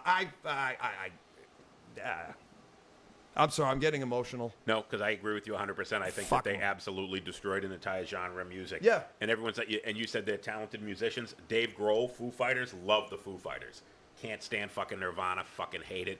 It was reheated, watered down Ramones. And when you fucking watered down 3-chord cheese, by the way, Ramones, incredibly underrated. Don't fix it.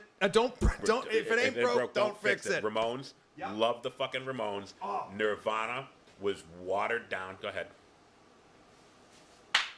Hey, he's stepping on the fucking pop. Nirvana was watered down, rehashed Ramones.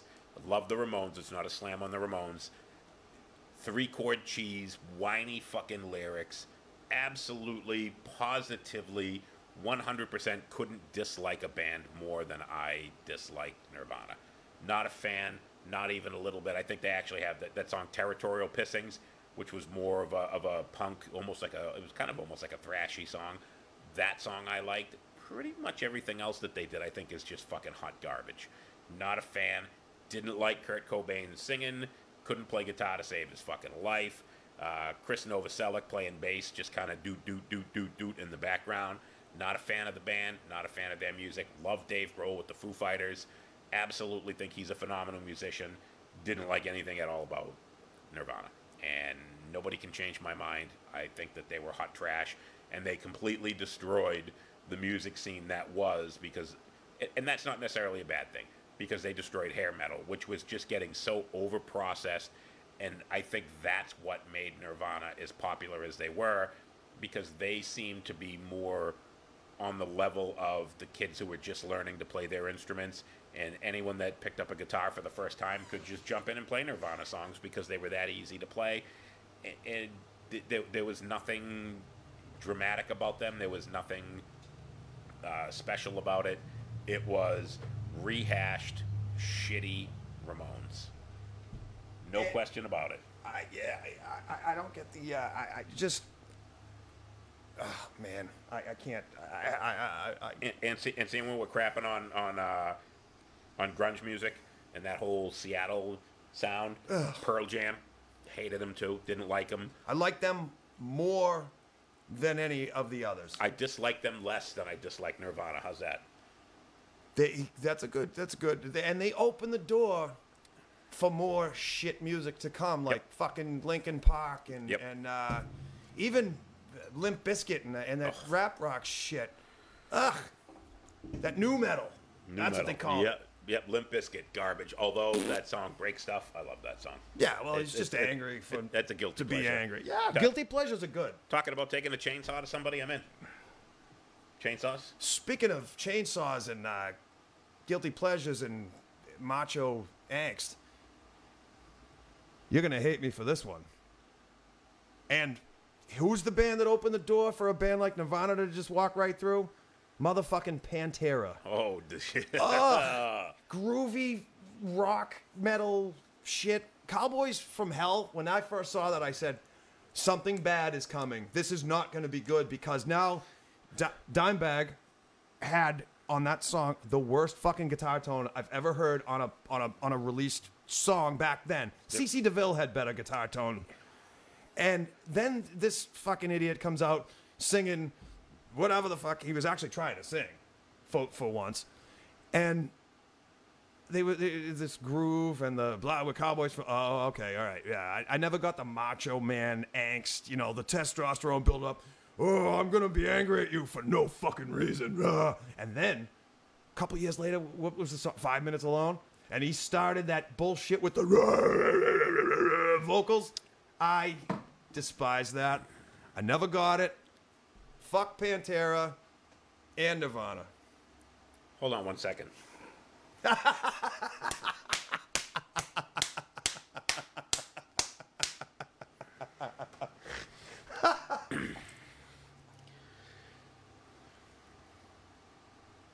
Oh, Saved by Brendan. No, I'm not done yet.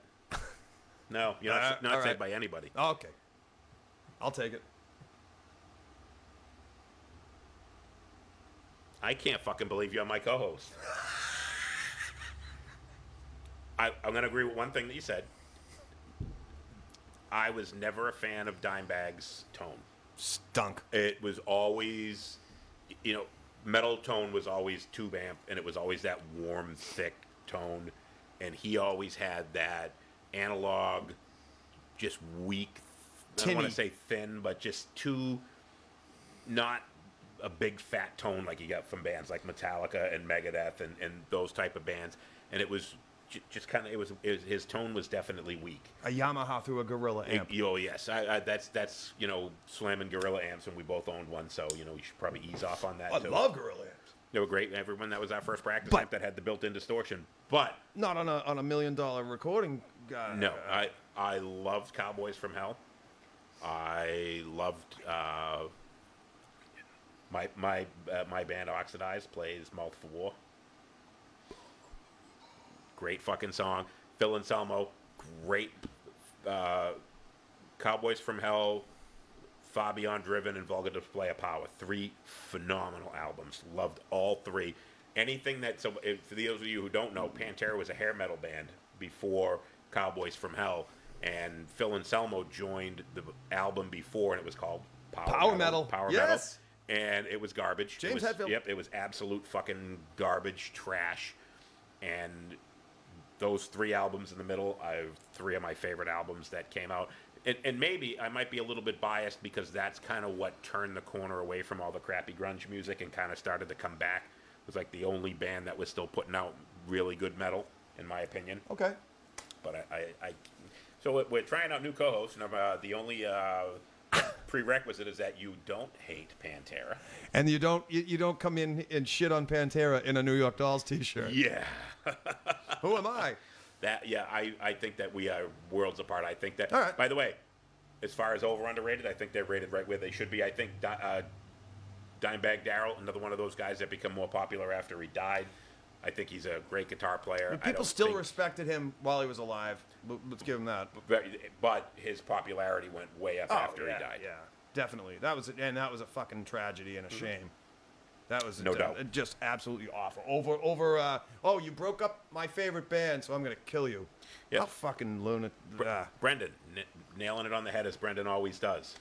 Anthrax. Anthrax started that rap metal stuff with "I'm the Man," and I hate it. I loved Anthrax. Don't know how they're part of the Big Four. I don't think that saw they should them be on part that of tour that. with Celtic Frost. They were great. But they were the ones that really brought that rap metal into, and everybody wanted to do it because you don't have to be talented to fucking sing Mother Goose rhymes over a riff. So it doesn't take a lot of thought to process that. Everyone goes back to the See, but there was a big stretch of time between "I'm the Man" and I did it all for the Nookie. You know. That was I think it just took a long time to catch on. There were a lot of bands that were trying to do it. Yeah. But none of them, the one that made it popular, Anthrax started it. Yep. And actually, let's even back up a little bit more. Aerosmith Walk This Way actually started it. Genius. That was what started it, but that was really like one blip on the radar, and it never came back up again until Anthrax, and that was another blip on the radar. But it was one of those things where it started gaining momentum after... Aerosmith did it, and that was, 84, 85? 86. Yep. The same year Master of Puppets come out. Right. So that's what I think. Sampled on "I'm the Man"? Yep, that was the first time I think that you saw it. And then the next time that you saw it was Anthrax. And Anthrax, I think at the time, not saying Anthrax is a more popular band than Aerosmith, but at the time Aerosmith did Walk This Way, they tried to reinvent themselves because they were pretty much gone at that point. Yeah. And they were trying to bring themselves back in, so it was like the gimmick. It was like painting your face and having... pyrotechnics on the stage show to get people to watch you, and I think they did that to say, "Hey, look at us."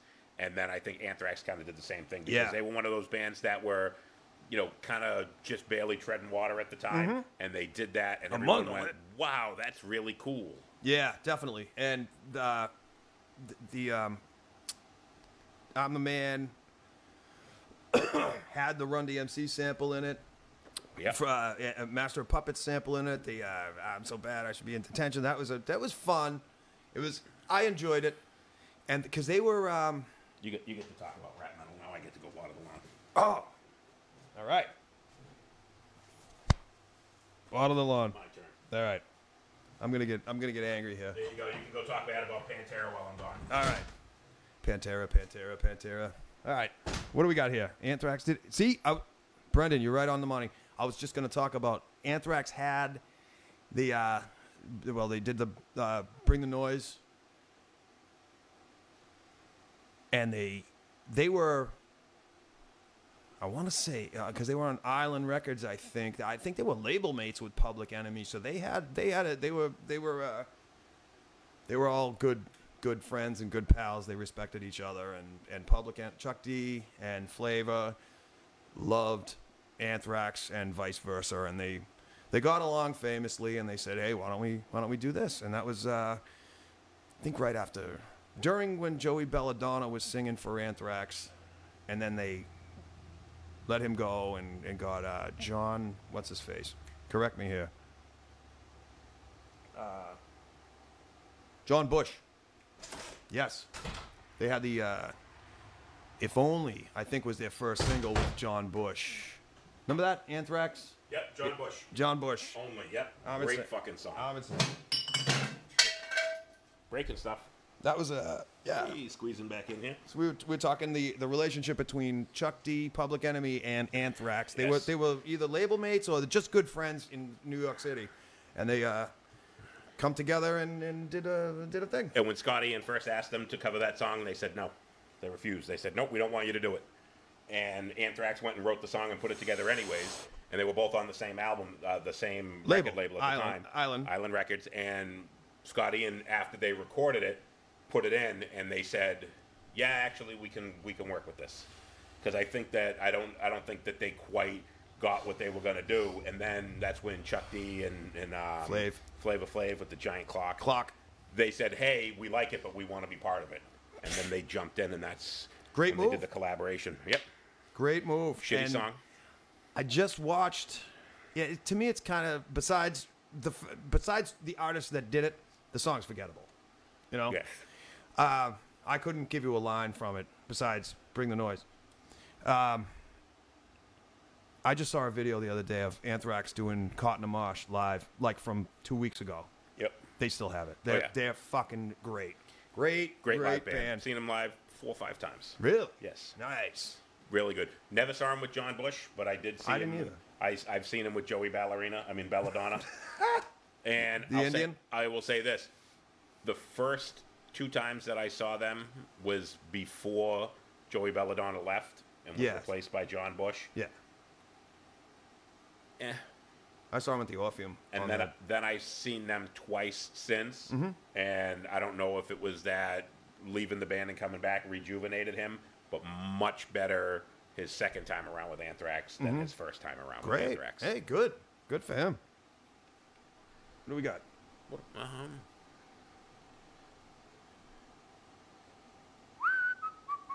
The Cranberries.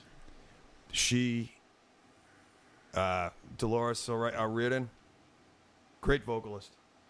But I couldn't tell you any other song other than that song Zombies, and it makes me want to become a zombie and have someone shoot me in the head. one of my friend of the family, dear friend, she died in 2013.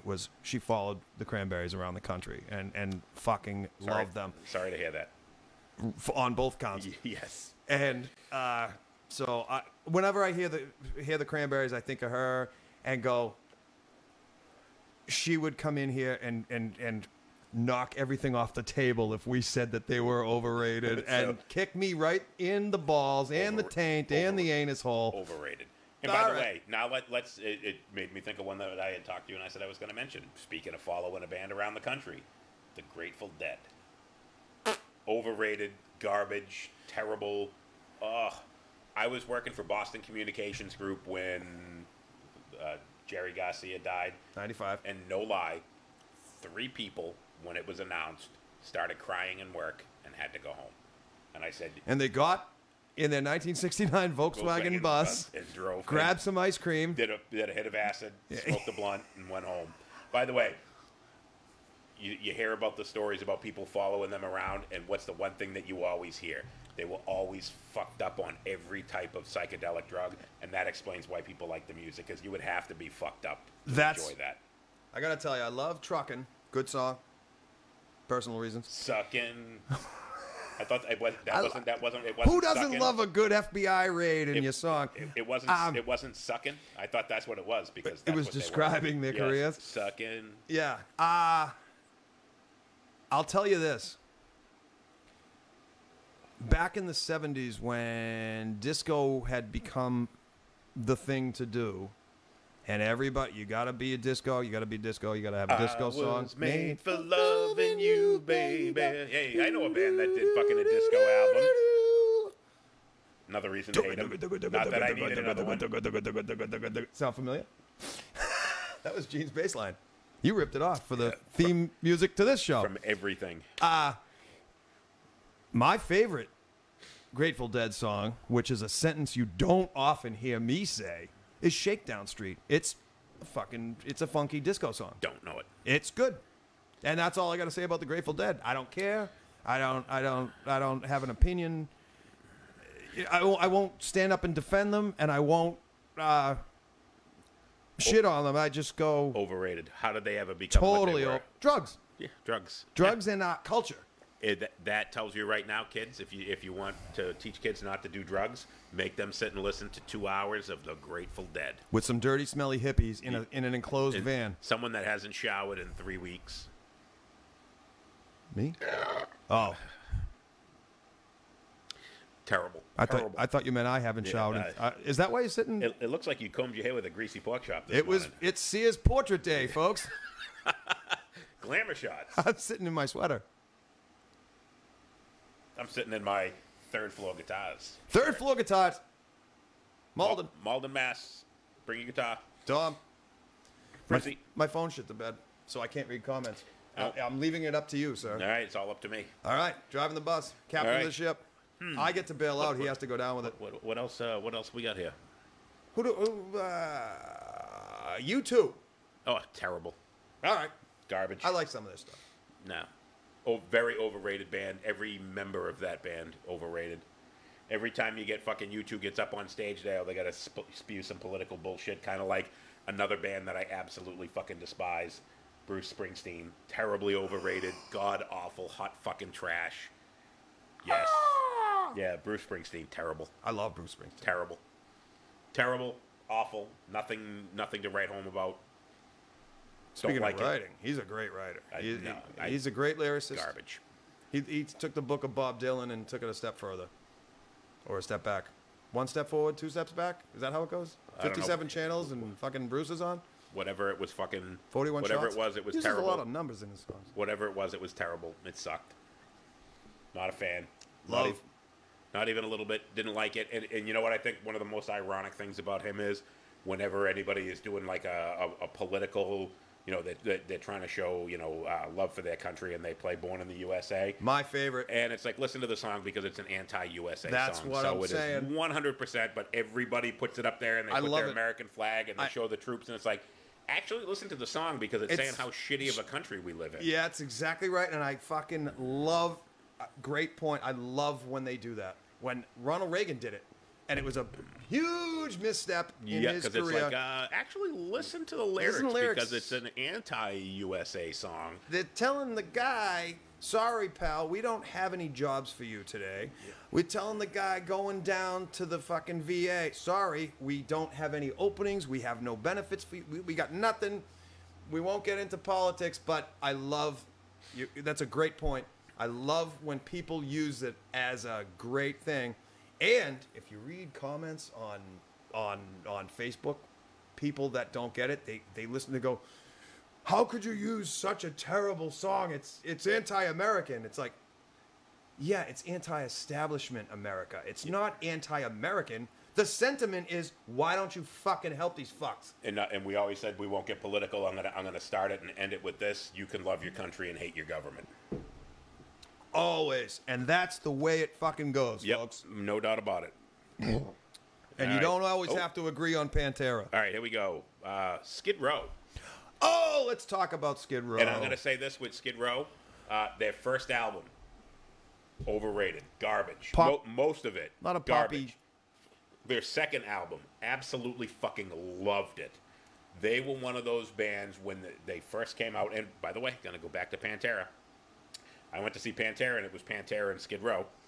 And I went to see them, and Skid Row actually pulled off a great live show. Sebastian Bach, who I say all the time, if I was putting a band together and I could pick any singer that I wanted, Sebastian Bach would be the guy that I would put. That guy has got fucking pipes. He's great choice. He's a douchebag, but he's got pipes. He loves Ace Frehley. Yeah. This is Sebastian Bach. But Nettle.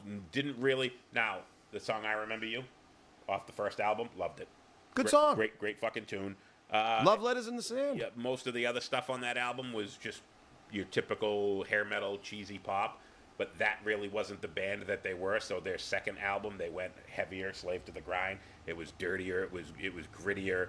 It was more metal. It was louder. And they lost a lot of their fans because of it, but they gained Too one bad. because I loved the second album. Second album, dramatically underrated. The first album, overrated. Sebastian Bach as a singer, underrated. The rest of the band, I'm going to give them a little bit of an underrated because I think they were pretty decent musicians. After I listened to the first album, I would say that the entire band, everybody with the exception of Sebastian, would have been overrated.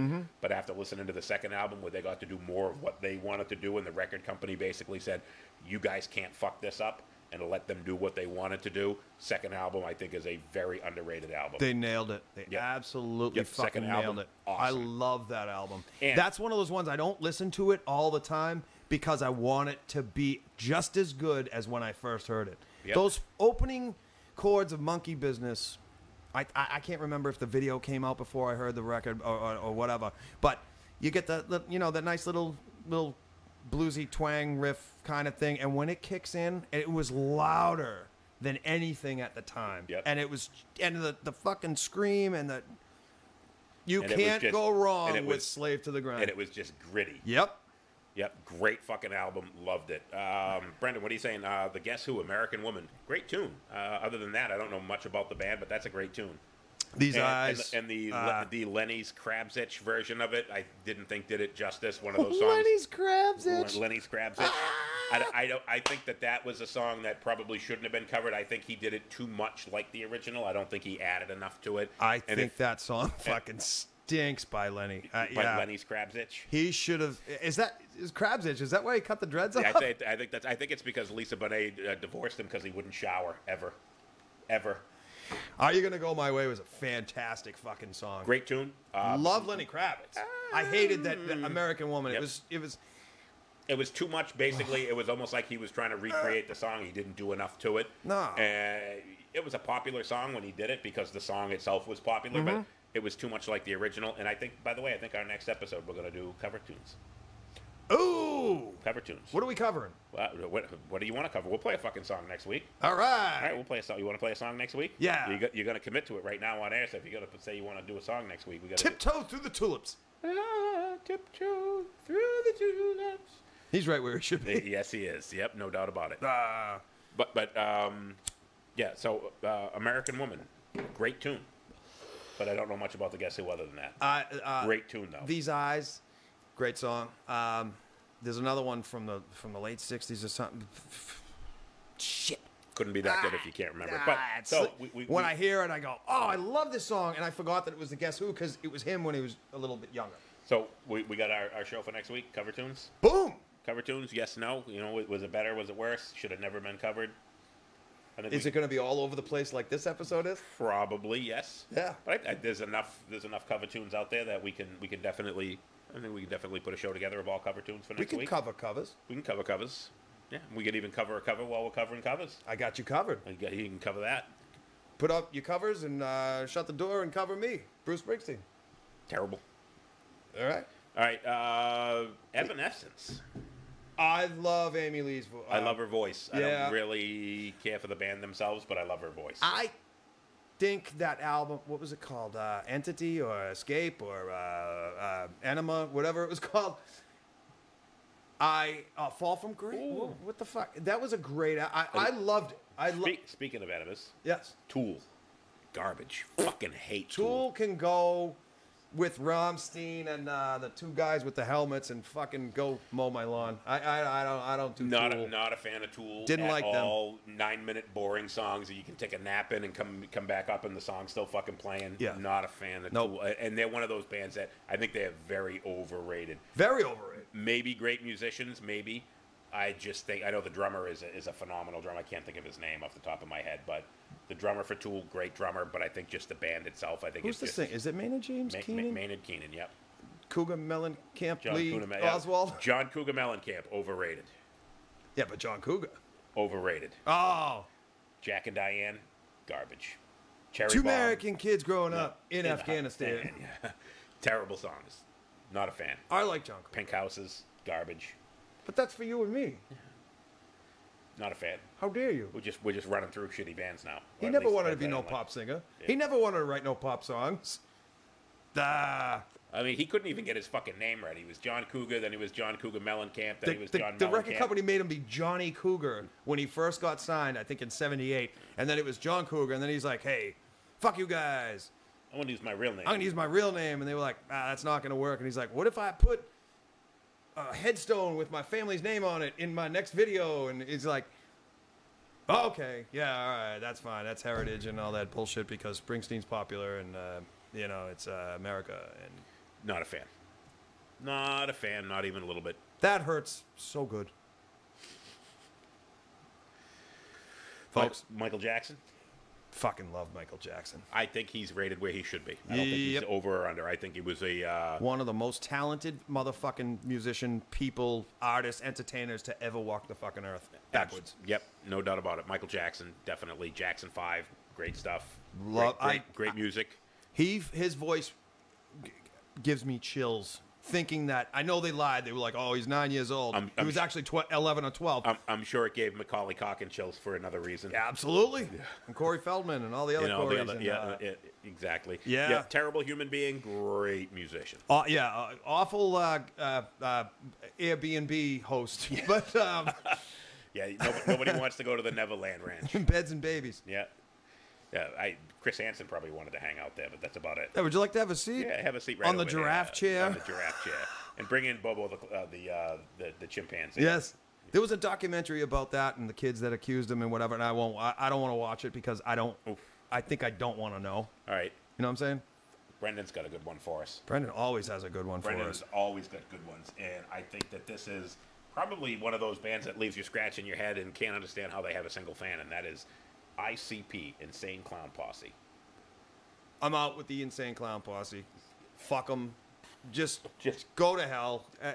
Absolute fucking. I won't even. Trash. I won't rate them. I'll just give my opinion. That's what I've been doing. Is I'm not even rating these people.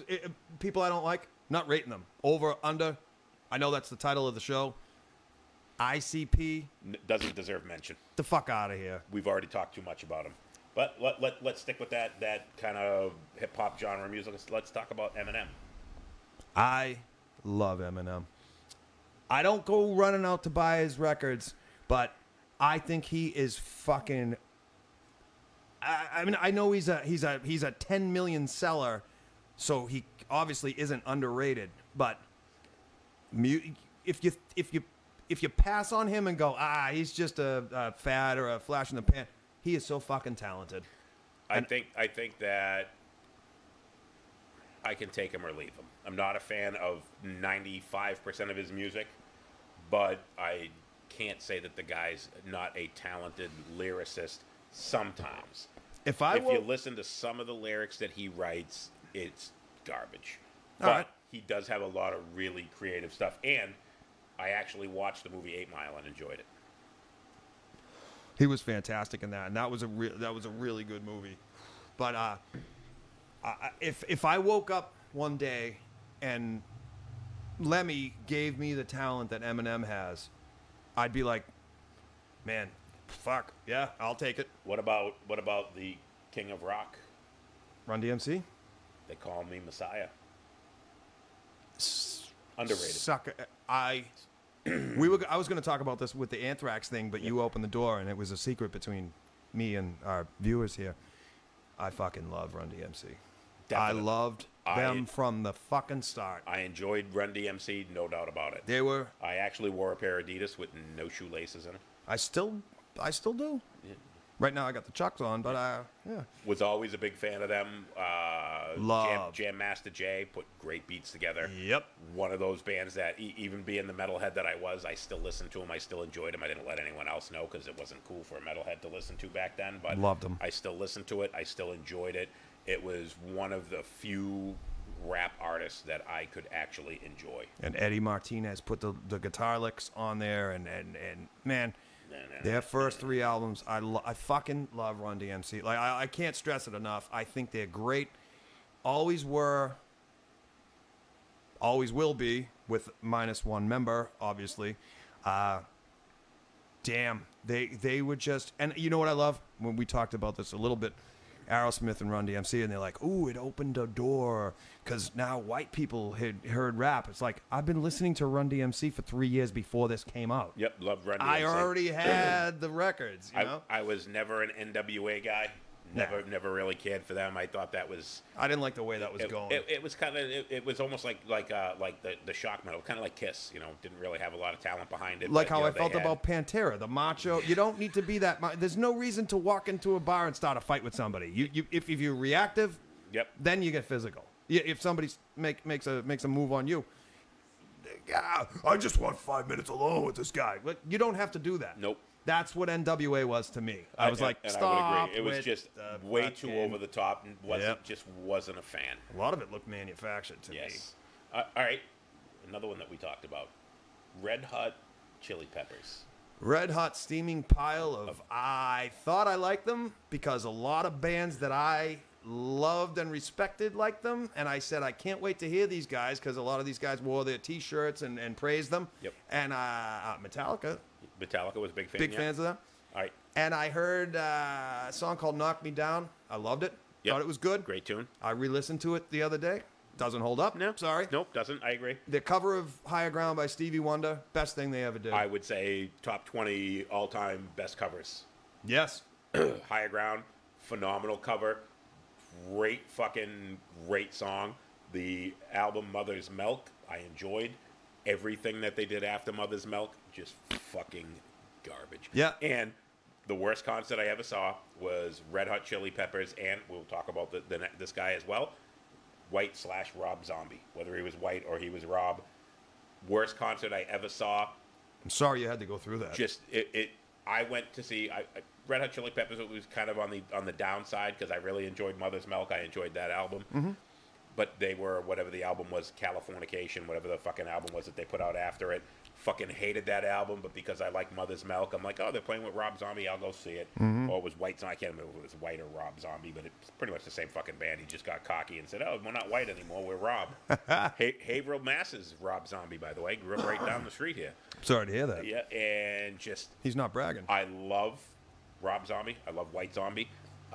Live, he was fucking garbage. I'll Absolutely. bet. Everything about that show was trash. They went on first, and I was disappointed. And then the Red Hot Chili Peppers went on. I didn't think somebody could have been worse than what Rob Zombie was live. And the Red Hot Chili Peppers were fucking terrible. That sounds to me like a fucking nightmare. It was fucking awful. And not the kind Rob Zombie was trying to convey to you. It sounds like oral fucking... Red Hot Chili Peppers, dramatically overrated. Garbage. Not a fan, not even a little that bit. fucking stinks Rob out Zombie, loud. White Zombie, stripper music. I like it. Yeah. When you put it together in the studio Yeah, and it's you don't groovy. have to worry about doing it live. Groovy stripper music. I like Rob Zombie. I will say that, but I think they're rated about where they should be. You know, they got a decent fan base. People don't rant and rave and say they're the greatest band of all time. Who and I doesn't think love that, a Thunder Kiss? there you go. Yeah, absolutely. I like a Dragula. Yeah, That's we good. Go. Well, yeah, no, we can definitely. I can get into Zombie. Brendan Bean, back to metal, Slayer. I might have to shut the camera off again and punch John a few more times if he says bad stuff about Slayer, but Nothing bad to say about Slayer. they're another one of those bands. If it ain't broke, don't fix it. Diabolos and Musica was a terrible album by them, but I think pretty much everything else that they've done has been it's been Slayer. It's been spot on. Love it. Anyone that thinks Kerry King is a great guitar player is an idiot. And you're wrong. He is your stereotypical metal guitar player. Not a great guitar player. I enjoy his guitar playing, but I wouldn't consider him to be great or Because it fits above average. it fits their band. And exactly, evil music, angry music, but not evil angry for the purpose of being evil and angry. Great fucking tunes. Love fucking Slayer. One of my favorites. Write a line called "Bastard sons begat your cunting daughters," I mean, come on, that's poetry right there. Yeah, no doubt about it. Mandatory Suicide. Great fucking tune. Yeah. Yep, great. Awesome. Love Slayer. Love Slayer. Rodney Safredi asking about the Beastie Boys. You can't go Okay, wring with the Beastie but Boys. they're another one of those bands that I'm going to say early stuff, respectable, enjoyed it. They kind of went over the top and they lost me after. I heard a cassette. Whew, excuse me. After they were Paul's Boutique, hot fucking trash. Not fucking worth 5 seconds of my time. License to Ill was kind of that It's kind of campy. Mm-hmm. It was almost like we all thought they were making fun of, when we first heard it, they were almost making fun of rap, which they really weren't. But that song, we talked about Bruce Springsteen with Born in the USA, and everybody plays it as your American anthem, and it's an anti-American anthem. Yeah. Everybody plays Fight for Your Right to Party, and they were making fun of the frat boys party. The macho energy and the boys club. And they were making fun of it, but everybody plays that all the time. And they're like, you got to fight for your right to party. And it's like, you do realize that he's making fun of people like you, right? Exactly. That song is a spoof. And it had, Jeff Henneman played the fucking solo in that song. Thought it was Kerry King. One of the Slayer guys. Yeah. So it's kind of, we're going to blend the two together. The one that played the awful solos. That would be both of them at that time. Oh. So here's a little fact about Slayer. They put out, first album was Show No Mercy. Second album was Hell Awaits. Third album was Rain and Blood, which I think was their best album. Mm-hmm. After they put out Rain and Blood, the record company came to them and said, you're signed up for the next album, which was South of Heaven. And they said, we refuse to record the album with you unless you guys learn music theory. Because all of the solos that you guys play are all out of key, and they're all fucking terrible. Really? So we will not let you record this new album unless you sit down with a guitar teacher and learn how to play in key. No shit. And if you listen to all of the previous Slayer albums, all of their solos, regardless as to what key the song was in, the solos were all in the same key because they had that melodic, evil sounding. Yeah. And they played that same key for every song that they played, regardless as to what the riff was, because they didn't know any better. Yep. But the record company, I believe it was Atlantic Records, went to them and said, we will not record this album unless you guys sit down with guitar teacher. No shit. Jeff Henneman did, and if you listen to Jeff Henneman on that album, amazing. Really? Especially compared to the older stuff. Jeff Henneman fucking nails it, and it's spot on. Kerry King's still sloppy and shitty. Is that why they opened the record with the South of Heaven lick? You know, one. Do no no no no to show the record company. To show the hey, record company, we learned. Hey, we actually paid We attention. paid attention. We went to school. That's yeah. So that's a little something you didn't Nice. know about Slayer. And that's but the- the record company said, we refuse to record this next album unless you learn music theory because you're way off and it sounds awful. And that's the And Rick it Rubin fit. connection with Yep. the Beasties being on Def Jam and having Rick Rubin as the producer. Yep. And bringing Kerry King in to throw that awful Like whammy bar shit over. Suicidal Tendencies. Great band. Great band. First couple albums didn't like. The first one, All I Wanted Was a Pepsi. Kind of what was the song there? All Mom wanted was a back rub. Yeah.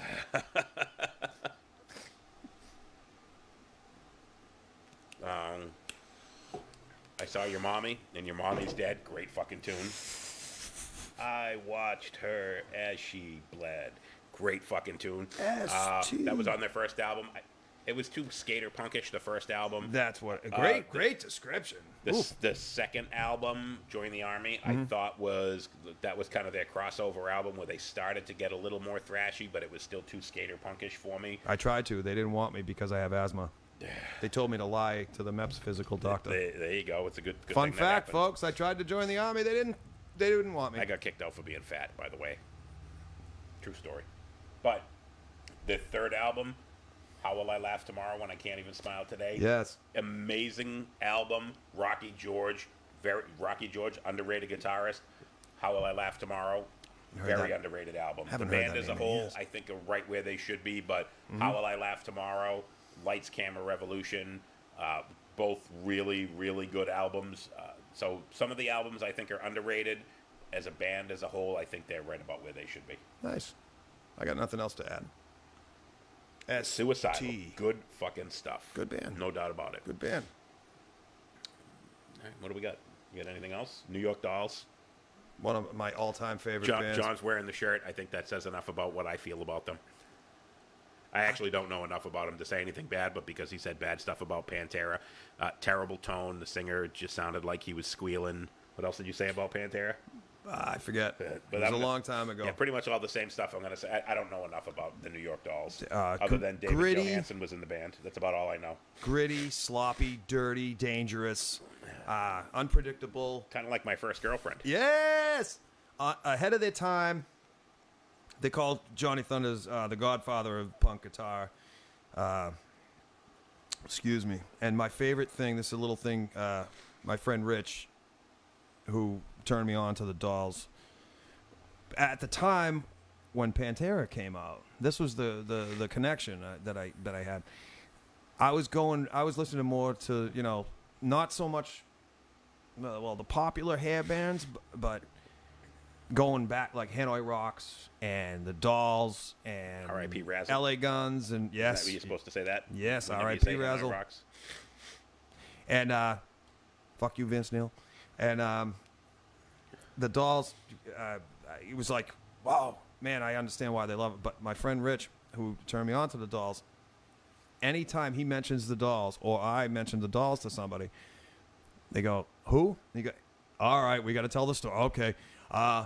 You know Buster Poindexter that sings hot, hot, hot. Well, a long time ago, he was in a band called the New York Dolls. And yeah, so I always thought that was a little David Joe Buster Poindexter Dexter. Yes. Yes. All right, Brendan said Man of War Nope. or Testament. Man of War, you know what? Never got into them. Even if I wanted to listen to Man of War, I would have picked up the album cover and saw the guys with the hairy chests dressed in leather. And the overalls. And I just would have looked at it and would have been like, what is this, like Village People Part 2? Yeah, it was. No thanks. Never listened to them because I couldn't get past the album covers. Nope. Testament, extremely underrated. Alex Skolnick, one of the best guitar players ever. Yep, Chuck Billy. Yep, Chuck Billy, great vocalist. Ba-boom. Great fucking band. Love fucking Testament, one of my favorites. Man of War. You know, they say, like, are the hair bands, they invested in cases of Aquanet. Yep. Man of War invested in cases of baby oil. I just, every time I fucking looked on the album cover, I couldn't get, I'm just looking at it. I'm like, they look like metalheads, but it looks like the Village People. Joey DeMeo. What was it? Joey DeMeo, I think? I don't even know any of their names. I never got that far. Maybe it was Mayo. He slathered himself in mayo like a Village person. Heavy metal Village People. Yes, Somebody in a boardroom came up with that. Yes. And they went, hey, wait, why don't we have a heavy metal Village People? That'll sell. That'll sell. And the guy shows up and he's like, I'll do it. Put me in some leather overalls and slather me in mayo. Rush. I think Rush. I got to say about Rush, I didn't care for them when I was a teenager. I love them more now and respect what they did more now than I ever did. Incredibly overrated. Really? Great musicians, all three of them. Yeah. Phenomenal musicians. If you put out 40 albums, you're doing something right. You're going to get a couple songs right. Oh, yeah. And I think that was pretty much Moving Pictures, good album. 2112. Nope, not a fan. I just talented musicians, and we talked about Judas Priest. The sum of the parts being greater than my whole than the individuals. Mm-hmm. I think Rush was the exact opposite. I think you had three phenomenal musicians that just put out boring fucking music. Okay. If you were a dork and you were in your mom's basement playing D&D, Rush was probably your favorite band. I'll give you that. And just not a fan. Very talented musicians. Geddy Lee can't sing to save his life, but aside from that, three phenomenally talented musicians that play some fucking boring music. I laugh when I hear Fly By Night. It's almost like, all right, this is an audition, isn't it? He's not serious. This isn't real. He's not serious. Tom Sawyer, fucking great song. Yeah. Limelight, great fucking song. They had some really good. Red Barchetta, YYZ, unbelievable. That era Rush, I love. Everything else that they've done, I think, is fucking trash. All right. Just boring. I'll give you that. Boring to listen to. They pulled out the during the hair metal era, the Roll the Bones. Remember that song? Yeah, God. With the little the little computer generated rap in the middle of it. Yeah, no thanks. Action, reaction, chemical interaction, fractions, and what about factions. What about Triumph? I was just thinking of them. Not a fan. Rick Emmett, great. Don't dislike them. Not a fan. I think that they're probably rated right about where they should be. I'm not a huge fan. I would kind of put them in the same category as a band like Y&T. Not a fan. Don't dislike them. Just kind of there. Yeah. There was the brain again. There was a song by Triumph that I loved, and I can't think of the fucking name of it. And it's like, what did we say earlier about something that's just forgettable? Yeah. Well, if you can't remember it, there's a reason why it wasn't that good. Boom. Yeah. Oof. What do we got? All right, I don't know. I think we're kind of beating this one to death here. I think Oh. we're well over our time here. We are almost 2 hours in, so I think we pretty much fucking beat this one up pretty well today. All right. So next week we're gonna do cover tunes. Cover tunes. Cover tunes, yes, that should have been done. Cover tunes that never should have been done. Oh. So we're going to throw that out there. I got a whole bunch that we already talked about a couple of them today. You know, the Aerosmith Run DMC Walk This Way. Boom. Anthrax and Public Enemy Bring the Noise. And those were collaborations, but I still kind of consider them cover tunes. Tesla doing the Rolling Stones. Yeah, Red Hot Chili Peppers doing Higher Ground. Yeah. Ooh, And songs that never should have been covered. never should have been covered. Faith No More doing War Pigs. We didn't. God fucking awful. I wish we had talked about Faith No More. Faith No More. All right, throw it out. Faith No More. All right. One great album. Everything else they've done is shit. Another band that I thought this is going to be something exciting when they come along, because, you know, when I finally hear them. Yeah. But wait. Give me. Brendan Bean. Dom, are you listening? Journey. Dom Frizzy, third floor guitar, his favorite band. Journey. That's why we had to go our separate ways. I think Journey is a band that before they had the song on the Sopranos season finale or show finale. Ruined it for me. I think that put them over the top, which made them overrated. Prior to that, I think they were pretty much rated where they should have been. Yeah. Too many ballads for me. I liked them better when they were playing more of the rocking kind of stuff. They just got way too much into the sappy ballads, and then even Steve Perry left and went and did his own stuff. And they got a Polynesian Steve Perry. Yeah, they basically did. They got a discount Steve Perry. Or Filipino. Ding, Am I whatever he supposed to was. say those words? Can we? I don't know. Yep. Yeah. But yeah, and by the way, if you close your eyes, he was Steve Perry. He sounded His eyes exact. were half closed. Yeah, always. But he sounded just like him. Just like him. He Fucking really did. Holy shit. Yep. But I think that's one of those bands where probably a little overplayed. Even before, I think they were still a little overplayed. Mm-hmm. But after, they just kind of went crazy after they had the song on the finale of The Sopranos, and everybody went crazy for it. And I was just like, yeah, they weren't that good before that happened. And yeah, it's a bar girl song that you put that on, and all the girl, you know, just a small time. Living in a lonely world. Oh my God, this is my favorite song. All the old fat drunk broads get up there and fucking think they can dance. But all right, any way you want it in Caddyshack, dude, love it. Great. Yeah, Great. And great Rodney song Dangerfield, placement. fucking Yep. Rodney Dangerfield dancing on the You fucking must golf have been course. something before electricity. Hey, honey, you want to earn $14 the hard way? Hey, Wang, it's over here. Bob Krause, big Triumph fan, and a Y&T fan. Summertime Girls. Bob, what's the big Triumph song? John can't remember. Bob Krause, we need you. They had a video, and Rick Emmett was in there, and they looked like they were flying away. Or if Rodney's still on, there was a Triumph song that Rodney keeps trying to get me to do a cover song of. It was a Triumph song, and I can't remember what it is. All right, music people, I have right. a question that's been burning my asshole for the longest time. Does anybody remember a song called We Ride Tonight by Uriah Heep? Please, somebody tell me I didn't dream it a long time ago. I can't find it anywhere. There was a video where they were on their fucking scoots and Fight the Good Fight. is that Triumph or Magic Power? it might have been Magic Power. Fight the Good Fight, Rodney. Definitely the one that you always tell me to do. And Magic Power. I don't know if I know that song, Brendan, but Rodney's asked me 1,000 times to do a cover of Fight the Good Fight, Triumph. Really? And that's a song that you would probably recognize. It's one of those ones where you don't think you know, and then the minute you put it on, Yep. you go, oh, yeah, I know this song. Like Eye in the Sky by the Alan Parsons Project. Great fucking song. Yeah, But when it comes on, you go, I love this song. All right. So I think we beat the subject to death. So Yeah. next week, cover tunes. Thanks for tuning in, everybody. Cover tunes next week. Cover tunes. Cover tunes Good, next week. bad. Who should, who shouldn't. So start thinking. Songs that never should have been covered. Songs that were great to cover. Who do you want us And to even cover? a song that you don't think anyone should ever cover. I think people should leave, Pantera. with the exception of Jimi Hendrix, people should leave Bob Dylan alone for a while. Just stop covering Bob Dylan songs. I think listening to Bob Dylan sing a Bob Dylan song is more than enough. Love Bob Dylan. Very right where he should be, because the people that love Bob Dylan love Bob Dylan. And the people who hate Bob Dylan hate Bob Dylan. By the Haven't way, listened to him enough. I'm on both sides of the fence. Yeah. Some of his stuff I think is phenomenal, and some of his stuff I'm just like, who was the fucking producer in the fucking studio that allowed that shit to go on the album? Good stuff. All right. Hey, thanks for tuning in, everybody. Thanks for tuning in last week to our funny TNA episode. Fun TNA episode, I should say. Yes. Funny is subjective. And that was a fun one to do. Nice to talk about boobs and balls and butts and whatever the hell else we did. So I think next week, hopefully, we're going to expand. Next week, we're going to be on YouTube. We're going to be on Twitch. Yes. And Facebook. So anyone that doesn't like coming to Facebook to watch us, we're going to be on YouTube. We're going to be on Twitch.